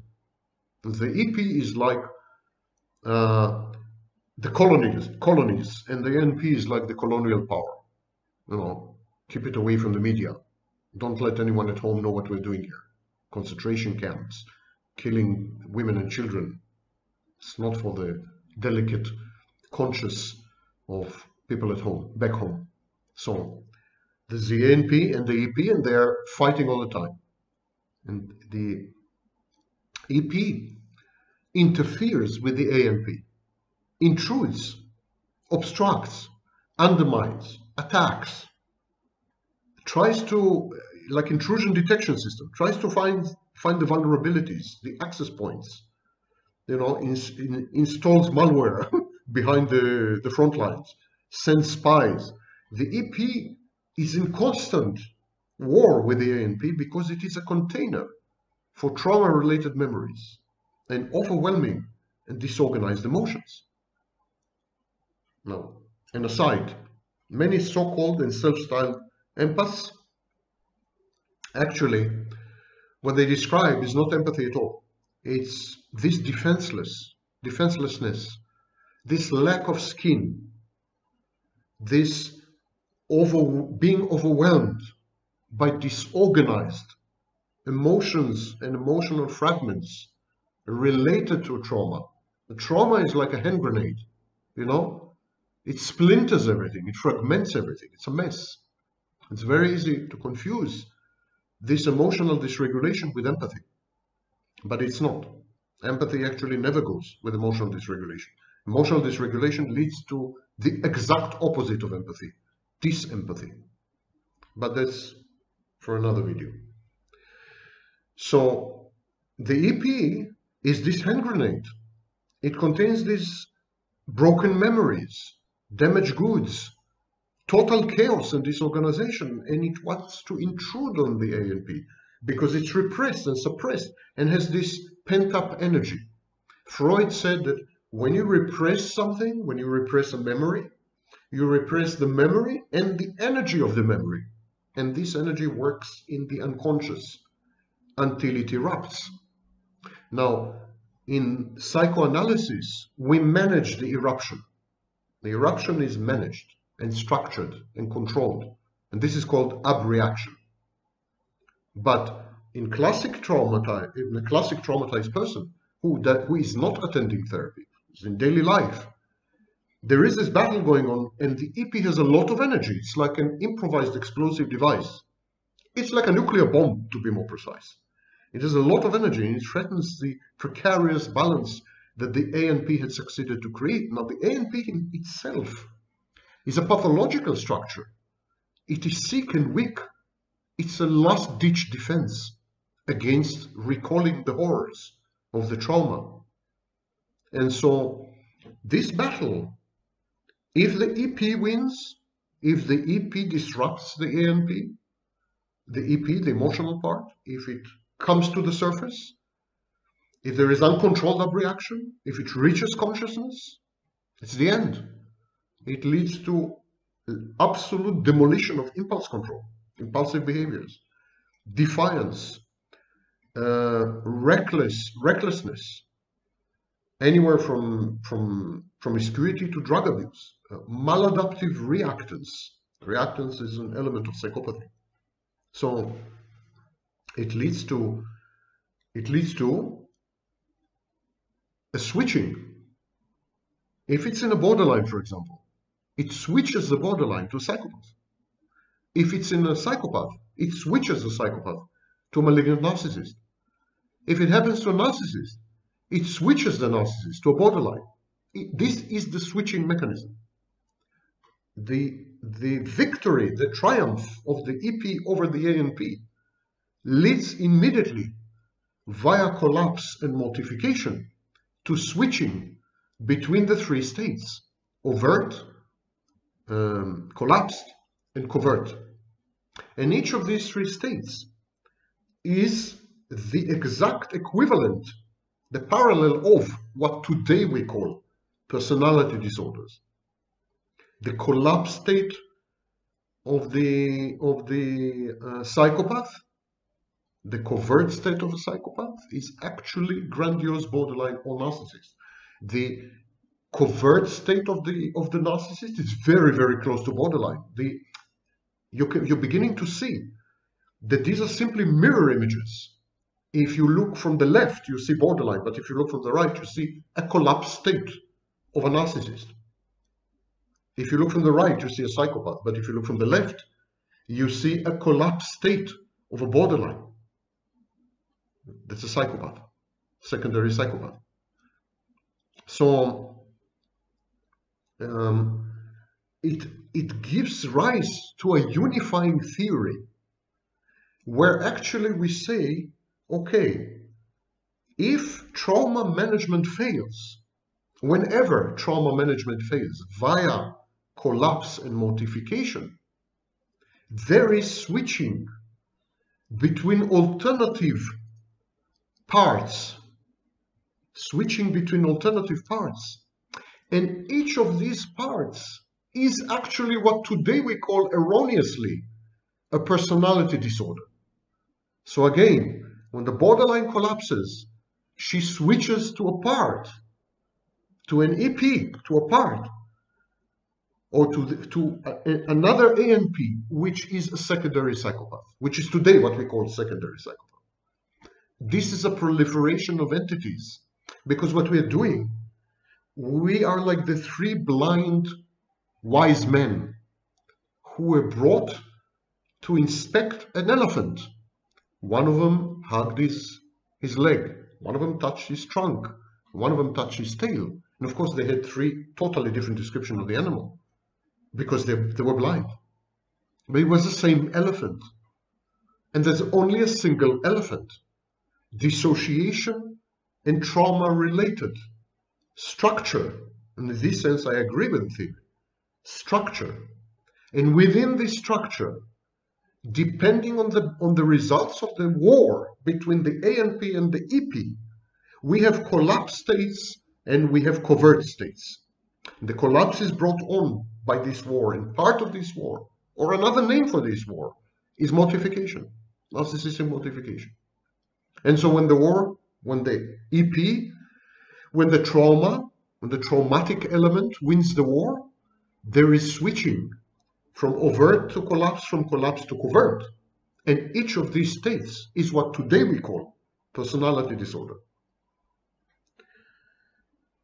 The ANP, of course, is conditioned to be afraid of the EP. So EP is a serious threat to the survival of the individual, and more broadly, in evolutionary terms, survival of the species. So the ANP is very fearful of the EP, of the emotional part. And it reacts to the emotional part's attempts to intrude. It reacts to the attacks by the emotional part. The emotional part is like a virus, I mean computer virus, or actually like a real virus as well. It tries to infiltrate the system and then replicate. So the ANP's job is to prevent this from happening. And it uses everything, every tool and weapon in its arsenal to prevent the EP from taking over. It alters consciousness. It lowers consciousness, or even goes unconscious. It encourages behaviors which lower consciousness. For example, substance abuse, alcohol abuse, addictions, compulsions, self-mutilation. Self-mutilation in such situation is in order to silence the inner voice of the EP, to silence the memory of the trauma. And the ANP is so terrified of the EP and its recurrent incursions, its recurrent insurgency, its terrorist attacks. So the ANP is so terrified of this that it develops phobias, multiple phobias. It's very much like the response of the United States after 9/11. We react to phobias. We react with phobias to such intrusions. So the ANP develops phobias. Anyhow, it's a weakened pathological structure. It's a splinter of the original personality, which was fragmented and fractured by the explosion of the original trauma. So it's weak to start with. It becomes paranoid. It begins to develop persecutory ideation and internalized persecutory objects. So it creates phobias. It begins to be afraid of thinking, of emoting. So it develops obsessive compulsive internalized rituals. Don't think this, don't think about this word, don't think about this word. Or externalized obsessive compulsive rituals. Wash your hands 10 times a minute. So afraid of mental action. It begins to be afraid of the dissociative parts. It begins to deny and repress and suppress and fight and battle. Not only the trauma, the original trauma, but anything remotely that has remotely to do with it. So it develops aversion to triggers. It becomes terrified of attachment and intimacy, of losing attachment. So attachment loss, phobia of attachment loss. Because attachment and intimacy can present a panoply, a plethora, a compendium of triggers. When you're in a relationship and it's intimate, your chances to be triggered are much higher. So the ANP teaches the trauma victim to avoid attachment, avoid intimacy, avoid loss, avoid normal life, avoid any change. And there is a pernicious, very sick process called evaluative conditioning. Evaluative conditioning is when we associate neutral stimuli, totally irrelevant stimuli, like good morning, or would you like coffee, or looking at this glass, or I don't know, at this plant. Totally neutral stimuli, associating neutral stimuli with negative or positive outcomes, and with negative or positive feelings. This is called evaluative conditioning. Why is it bad?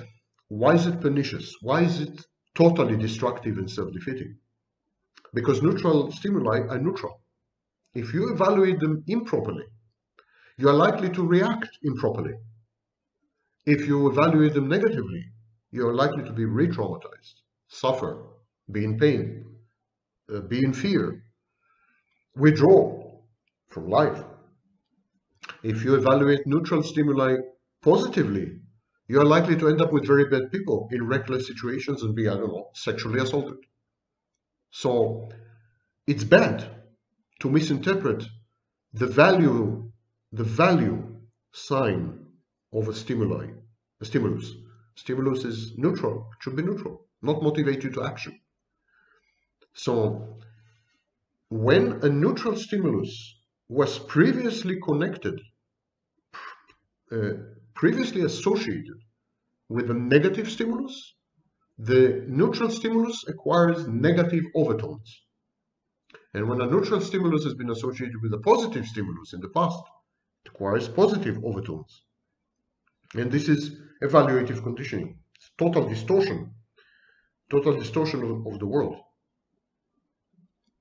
And so evaluative conditioning is used by the ANP in the battle against the EP. The ANP says, let's avoid all negative outcomes. Let's avoid all negative feelings. And let's avoid all the stimuli that had ever been associated, however remotely, tangentially, and indirectly, with negativity. So this process is called constriction. Constriction of life, constriction of the world. Your life becomes narrow, focused until it's a single point on the screen and gone. An individual can have one ANP and one EP, and this is called primary dissociation, primary structural dissociation. An individual can have one ANP and two or more EPs, emotional parts. That would be secondary structural dissociation. Or an individual can have multiple ANPs and multiple EPs, and that would be a tertiary structural dissociation, and this is actually DID, dissociative identity disorder. Both ANP and EP, according to the theory, have a rudimentary sense of self. There is an I behind each one of them. The EP, if it could talk, it would say, I feel bad, I feel afraid, I feel angry, I feel ashamed, I feel guilty.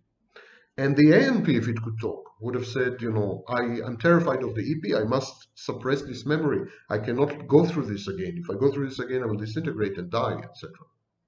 Both of them have like a narrative voice, which is very close to Jung's constellated self, or to Freud's perhaps ego, maybe ego plus superego, because there's an element of inner critic there. And both of them have exclusive access to some memories. In other words, the EP has access to memories that the ANP doesn't have access to, because ANP doesn't want the access. The ANP doesn't want to be seen dead with his memories. He doesn't want to remember them, he doesn't want to store them, he doesn't want to classify them, he doesn't want to work with them, he doesn't want to use them, he wants to forget them. So there are memories that only the EP accesses because the ANP gave up on them. And of course the other way, there are memories that the ANP is using, but would not be conducive to maintaining the fresh memory of the trauma, the flashbacks. So the EP is avoiding these memories. Again, I refer you to my lecture about identity and memory on this channel. It's a lecture that I give to my students. So dissociative parts vary in many ways, in the degree of intrusion, in the avoidance of trauma-related cues, in affect regulation, in psychological defenses, in capacity for insight, in response to stimuli, body movements, behaviors, cognitive schemes, attention, attachment styles, sense of self, self-destructiveness, promiscuity, suicidality, flexibility and adaptability in daily life, structural division, autonomy, number of substructures, subjective experience, overt manifestations, dissociative symptoms. It's all these. So you can't just say EP is this, ANP is this. It so crucially depends on the personal history of the individual, on the exact type of the trauma, on previous reactions to trauma, on coping mechanisms, etc., etc. Consider, for example, dissociative symptoms. There are negative symptoms and positive symptoms. Negative symptoms have to do with loss of something. So you have amnesia, numbness, impaired thinking, loss of skills, loss of needs, wishes, fantasies, loss of motor functions, loss of motor skills, loss of sensation. All these are losses. Some people have this, some people have that. You have positive dissociative symptoms, when mental content or functions of one part intrude on another part. So this is very, very close to psychotic disorder, to schizophrenia. Because these people, for example, hear voices. The war is so big that the EP uses everything to intrude and to break through the defenses, like the siege, the famous sieges of the Middle Ages, where you had to break through the fortress walls, with catapults and whatever you had. So the EP is using voices, we're using psychosis to break through the ANP. Non-volitional behaviors, tics, pains with no reason. You have psychoform and somatoform dissociative symptoms. Somatoform dissociative symptoms is what Freud used to call conversion symptoms. And so we should narrow it a bit. Dissociative symptom is a dissociative symptom only if there's a clear evidence that it comes from some dissociative part of the personality. And also if the symptom is found in one or some parts of the personality, but never in all of them.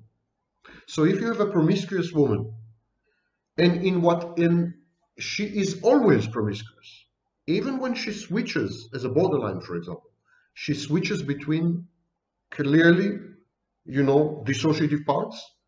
She switches from borderline to secondary psychopath or to narcissist, from overt to covert, and from covert to collapsed. I mean, with all these switches, in all these situations, she's promiscuous. So then promiscuity is not a dissociative symptom. But if she becomes promiscuous only when she switches from borderline to psychopath, or only when she switches from overt to covert, that would strongly indicate that it's a dissociative symptom. ANP and EP are not totally divorced, of course. They're in the same skull, using the same brain for those of you who have brains. They share a lack of full realization of the trauma, of course. What the ANP knows, EP doesn't know. What EP knows, ANP doesn't want to know. And so there's a kind of Chinese war between them, firewall. They don't talk too often, meaningfully at least. They're like very old married couples. So they don't realize the trauma fully. If they were put together, integrated, fused, you would have a clear processing, full-fledged processing of the trauma, which is what we do in therapy. But as it is, the trauma is segregated. Both of them have obstructive adaptive deficits. Both of them are not very adaptive. They don't help the person much. Too much energy is going into separating, segregating, avoiding, fighting, numbing, So they're not very adaptive. And they both lead to significant dissociative symptoms. Structural dissociation is a permanent pathological state. It requires treatment to fuse the parts, and it requires social support and restorative experiences after the trauma. Because we discovered that having a social safety network, just a little affection and comfort, having some restorative experiences, good experiences after trauma, they buffer, they even reverse post-traumatic effects, even better than therapy. And in therapy, we commit usually 3 mistakes. And these mistakes give the emotional part the upper hand.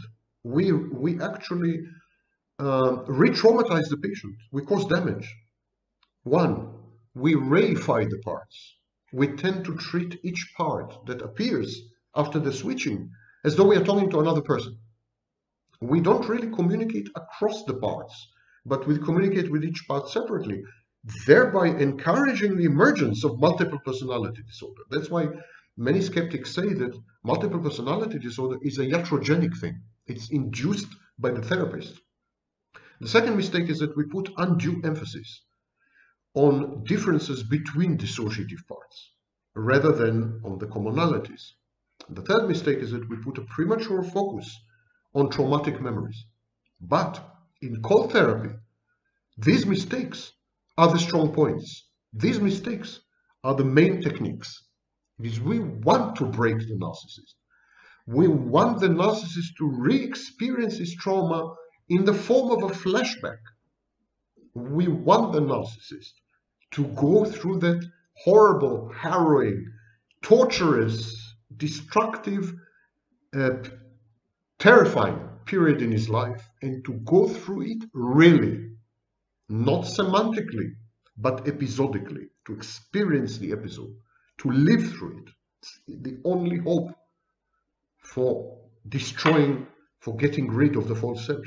So these mistakes in classic therapy of classic trauma victims, like women with borderline, in treating narcissists via cold therapy, I took these mistakes and I made them the foundation stones of cold therapy.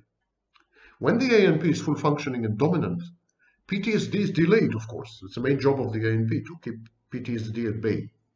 And dissociative symptoms are latent. But there's a price. The ANP consumes a lot of energy and prohibits, proscribes.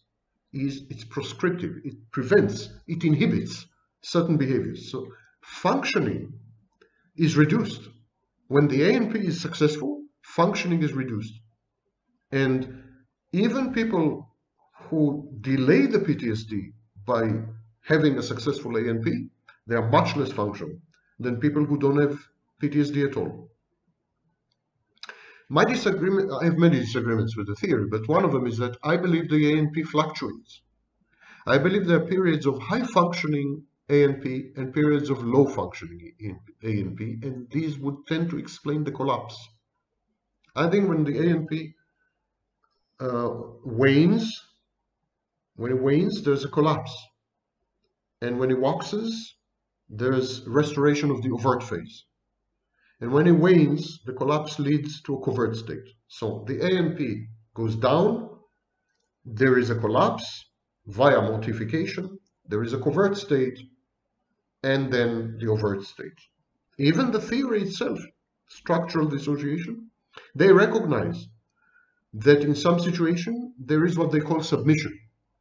Submission, vanishing, it's actually the freeze, fawn, and flight parts.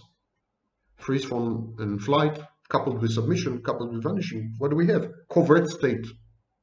Even structural dissociation describes actually the covert state, but just doesn't call it covert.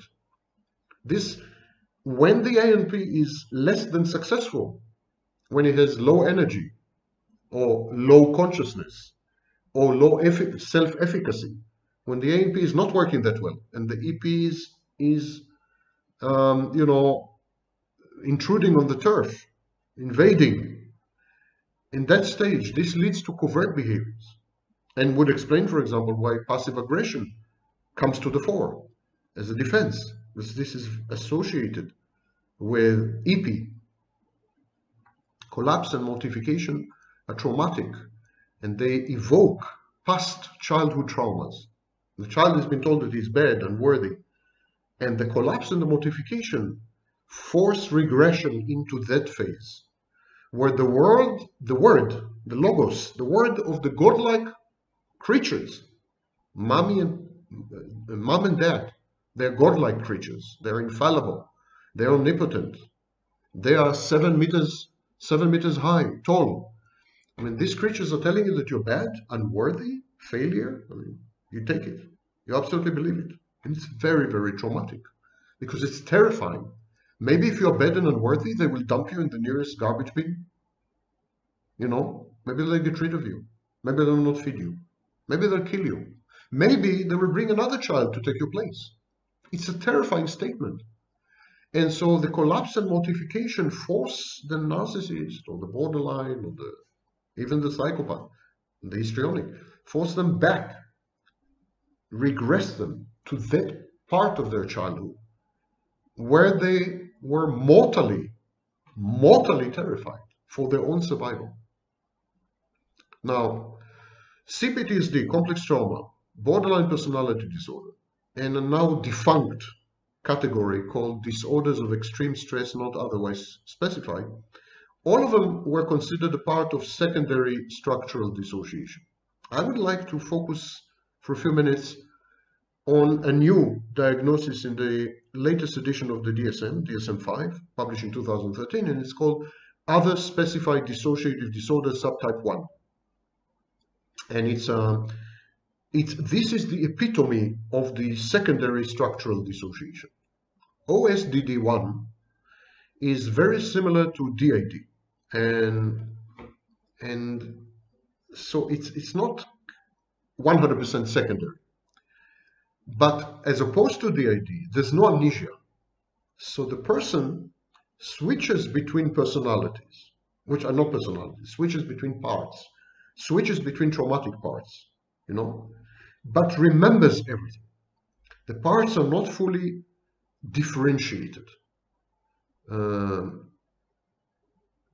So both the ANP and the EP remember everything. This access to memory is amazing because theoretically OSDD1 should have only one ANP and multiple EP, but this is sometimes not the case.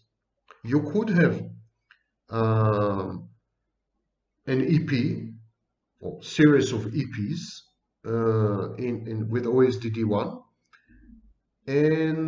but of course these EPs will be not as developed as in full-fledged DID, but still, quite a few of them, and very powerful and very well developed and so on, and there will be traumatic containers, but the nature of the interaction between the ANP and the EP parts will resemble uncannily the way these parts interact in borderline personality disorder and in complex trauma, in CPTSD.